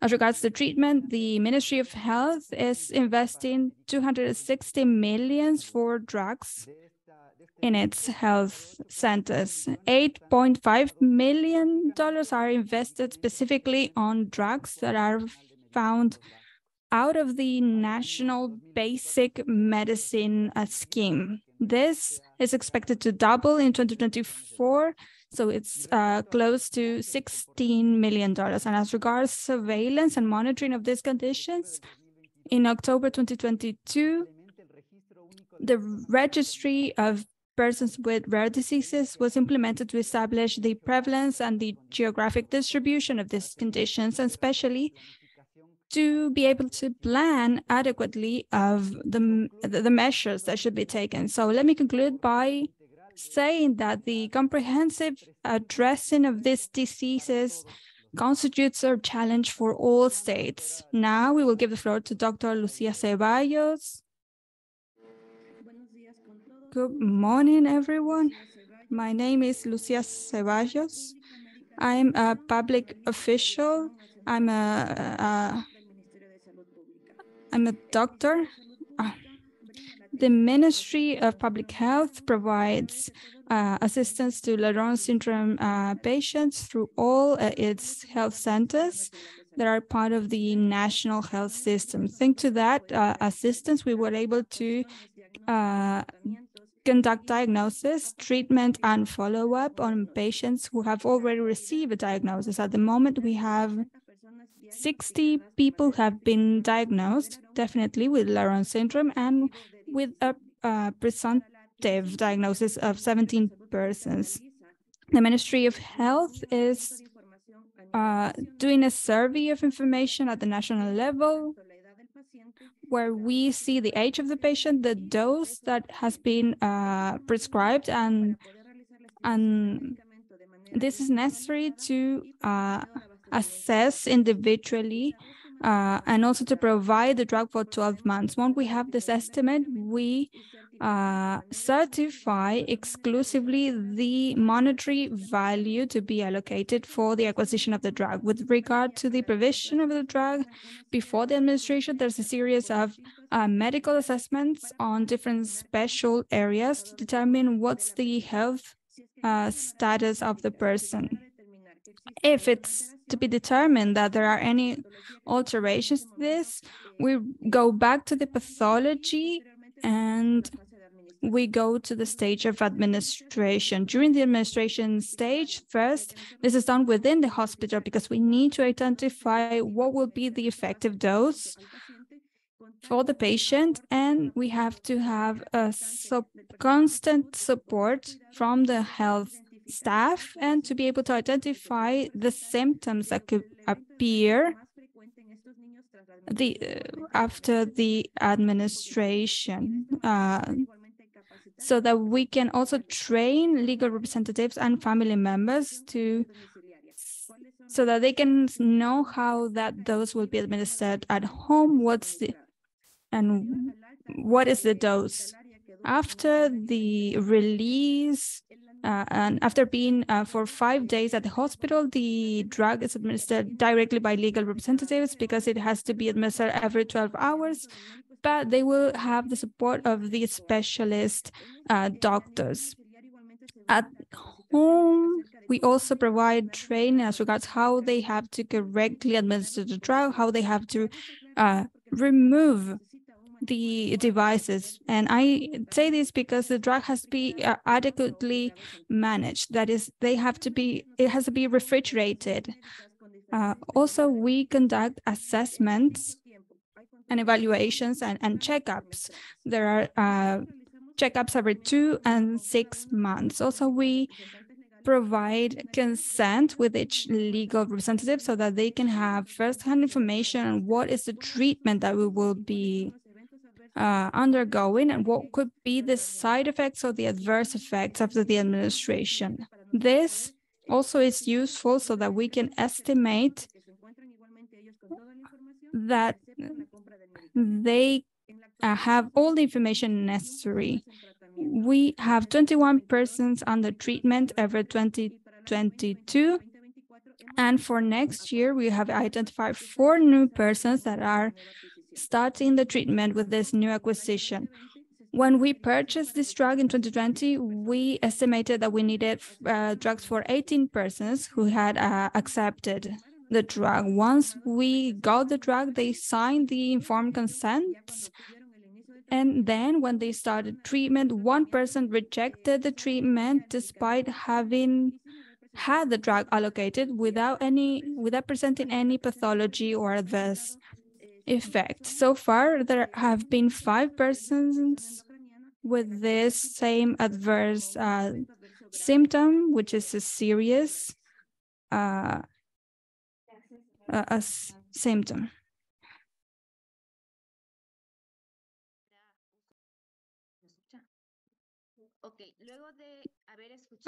After having heard the intervention of the Ministry of Health officials who explained clearly all the measures taken by the Ecuadorian state in compliance with their international obligation in favor of Laron syndrome patients, I will refer to two legal aspects. First, the lack of determination of the alleged victims.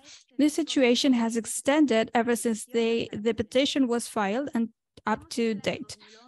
In 2011, petitioners filed a petition in favor of 30 alleged victims, but during the admissibility stage, they only provided data for 8 children. This situation was also observed by the Inter-American Commission, which in its admissibility report pointed that the identification of the totality of the victims has to be determined with evidence during the merit stage, which is the stage we are currently in. However, the petitioners, without complying with this requirement by the Commission, they presented a list of 20 alleged victims, pointing to the fact that this is not a complete list and that they will inform this at a later stage. However, the identity and the number of the alleged victims continue to be uncertain.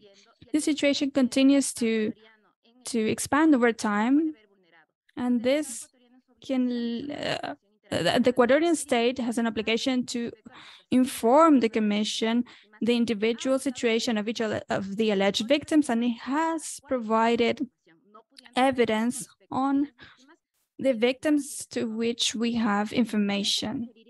So I will refer to a second procedural aspect, which is the inadequate incorporation of alleged victims, for which the time period is not applicable. And what do I mean by this? In 2011, there was an attempt to present a report without identifying the specific alleged victims. And then in 2020, they pointed 20 alleged victims, out of which 10 had not been born at the moment when the petition was filed. And why is this relevant? Because the sentence for the protection action is 2020. The petition was filed in 2011. The sentence of the incompliance was presented in 2016. This alleged victim was born in 2018. So in none of these previous stages, they participated.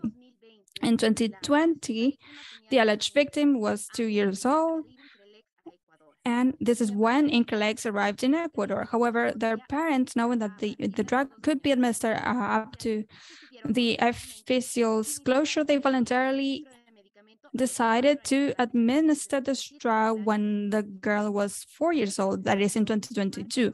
This case clearly shows how the alleged infringement of human rights of these alleged victims were not happening because the framework, the time framework for these alleged victims is not applicable to them. This is why we request that when the petitioners provide the details of all alleged victims, they have to point to how these victims are included in this time period and how the Ecuadorian states supposedly infringed their human rights. That is all on my side. Thank you.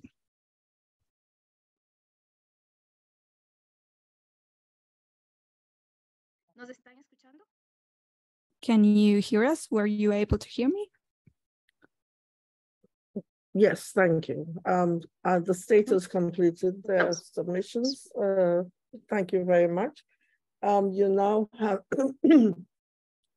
you now have time to make petitioners to make a reply. Excuse me. And the state will have time, the same time, to make a rejoinder.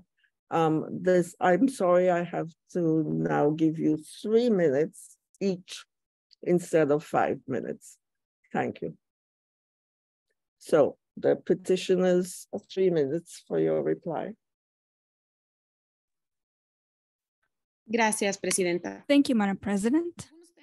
Some issues that I think we have to emphasize are the following. First, it seems as if there is a confusion. This is not a catastrophic disease. It's a rare disease and highly complex, as it was recognized by the state in 2012. This has been incorporated into the file. And with regard to this disease, the state has tried to say that this is a minor case. Ecuador is the country with the most prevalence of this disease in the world. 80 of the 300 patients in the world are living in Ecuador. A third of the global patient population is living here. How is this going to be a minor problem for Ecuador? And the treatment for this is, at least as we have been able to do so, is this drug. And apparently, the Ecuadorian state has forgotten that this was recognized by the FDA in 2005. This is the drug to treat this disease, and this was validated in all judicial stages in Ecuador. So in this year, the state questioning this sort of things is unprecedented. Even when their own experts have said that they recommend this drug for these patients. So to answer specifically on the provision of details on the alleged victims that you mentioned at the end, I think it's important to say that in the admissibility report, the Commission was very clear.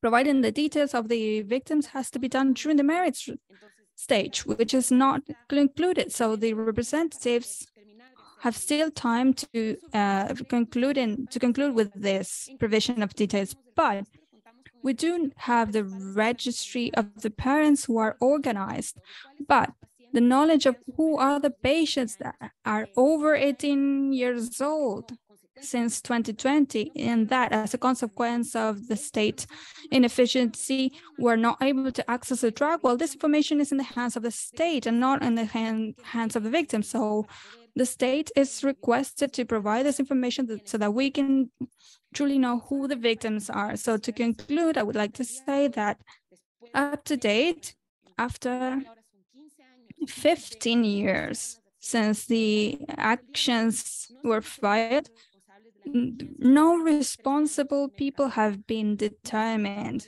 There have not been any administrative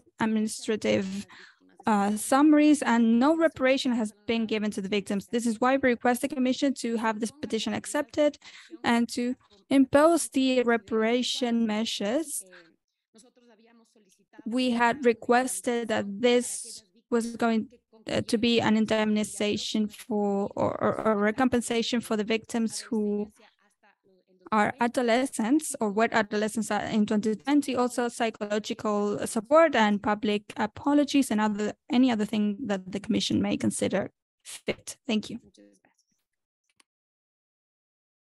Thank you very much. I now invite the state to make its rejoinder, if it so wishes. 3 minutes. Thank you.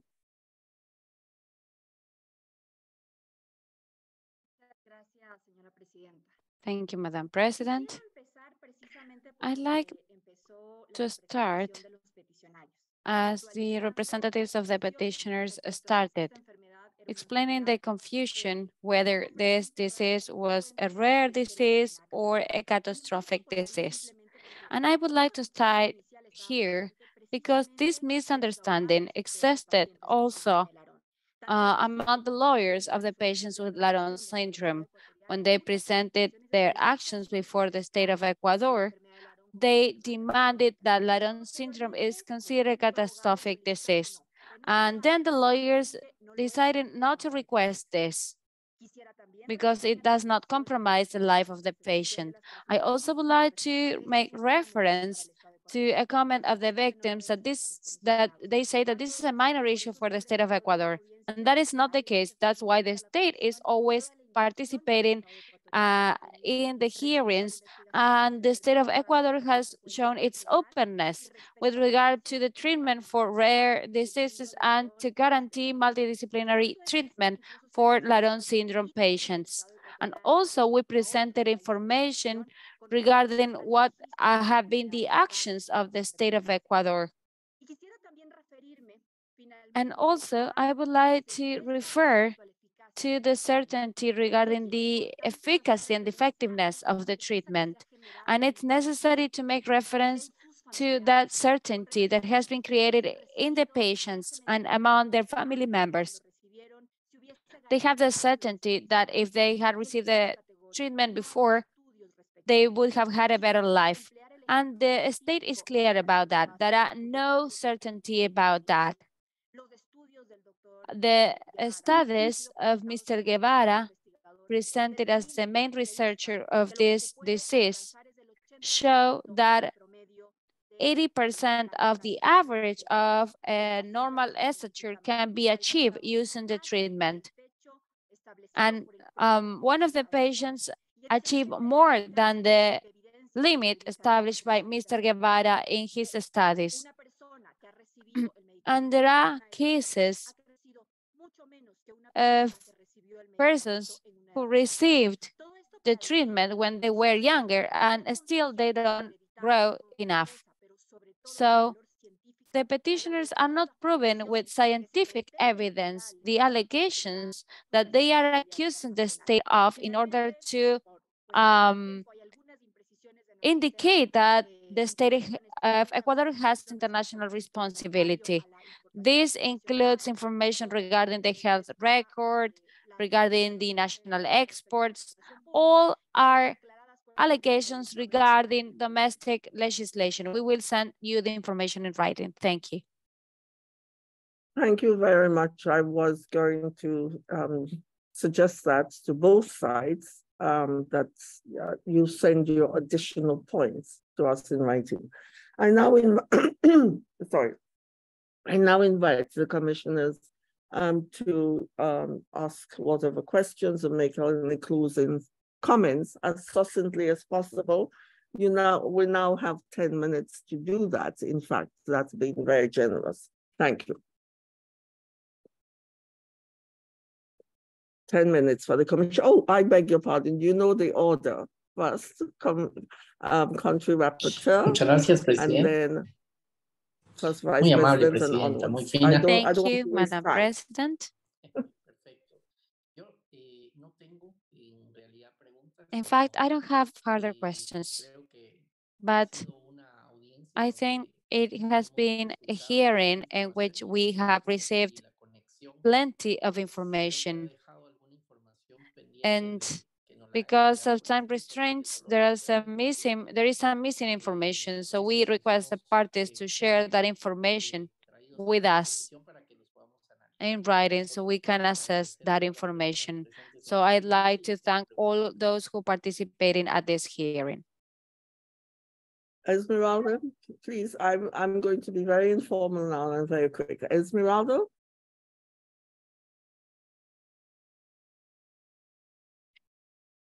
Is she there? Hello? Esmeralda? Are you hearing her, interpreters? No, Esmeralda is not here, I think. Okay. Commissioner Joel? Presidenta, de las explicaciones Madam que ha hecho. President, taking into consideration the explanations of the state, I have no clarity about the reasons why during 13 years they did not supply the drug in spite of the fact that there were different rulings. I think that this should have been explained so that we can understand the effectiveness of the drug. Thank you. Thank you for bringing that up so that the state can deal with it in writing. Commissioner Julissa? Thank you, Madam President. To be very succinct, I just want to remind the state of something. Considering the information that the Commission has, on August the 12th, 2020, the plenary of the Constitutional Court verified that some of the obligations were complied with, but with an excessive delay. The Constitutional Court has established that there was an excessive delay in complying with the ruling. That is the information. I would like for the state to confirm this, or if this is not true. Commissioner. Please, unless you can say yes or no, please. Yes? We need to review the obligations established in each of the rulings. The assessment requires a response in writing. You can send a response in writing, but please, I have read the ruling of the Constitutional Court. The court has said that there has been an excessive delay, and we want the state to explain in writing if they are agreeing with their own Constitutional Court. And in writing, I would like to request the petitioners how they would request reparation and non-repetition guarantees. And I also echo the Commissioner Hernandez and his words. There is no clarity or no explanation for this excessive delay.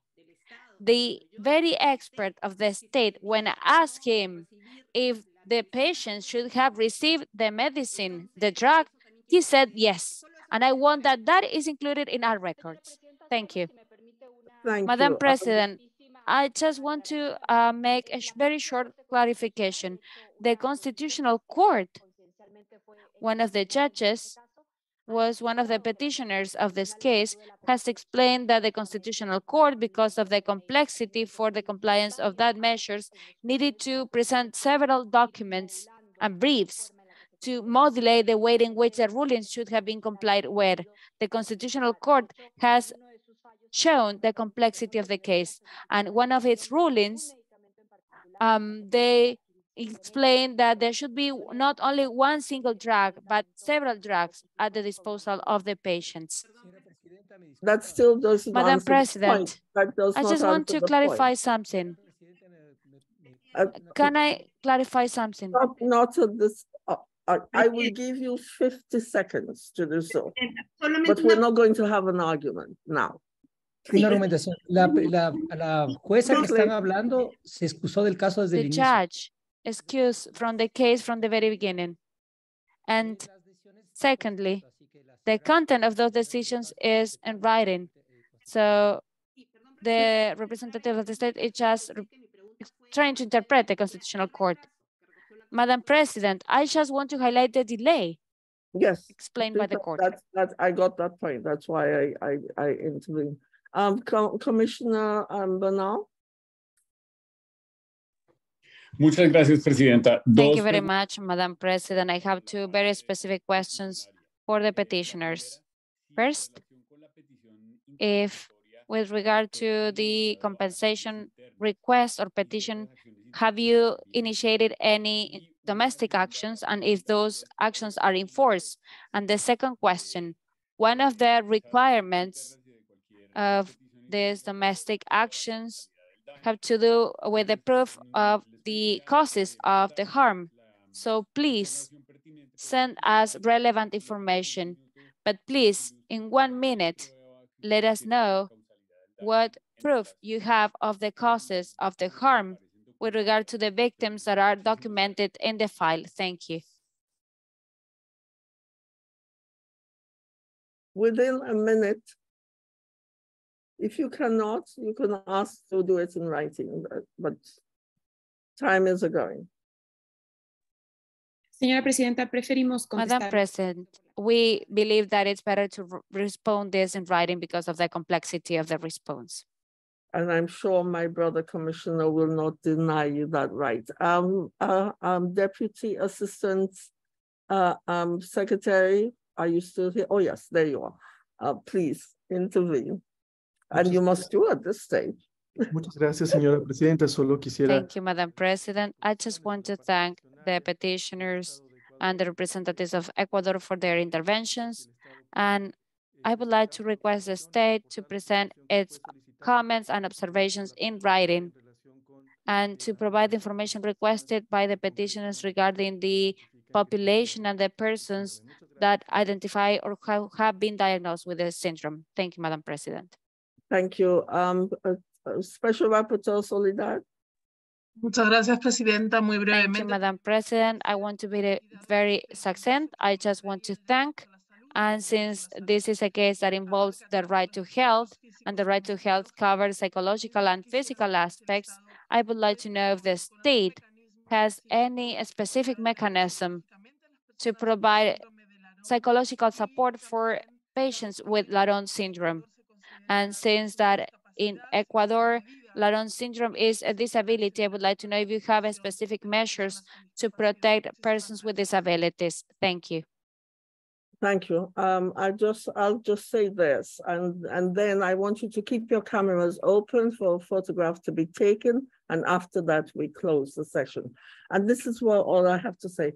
I adopt what my colleagues have put before you in totality. I don't want to waste time to repeat anything, all that, except to say this, that it is unfortunate that a case like this, which involves the life and the value of life of children who have a health problem, has come to this kind of level, that it's almost like an adversarial trial. This is very unfortunate.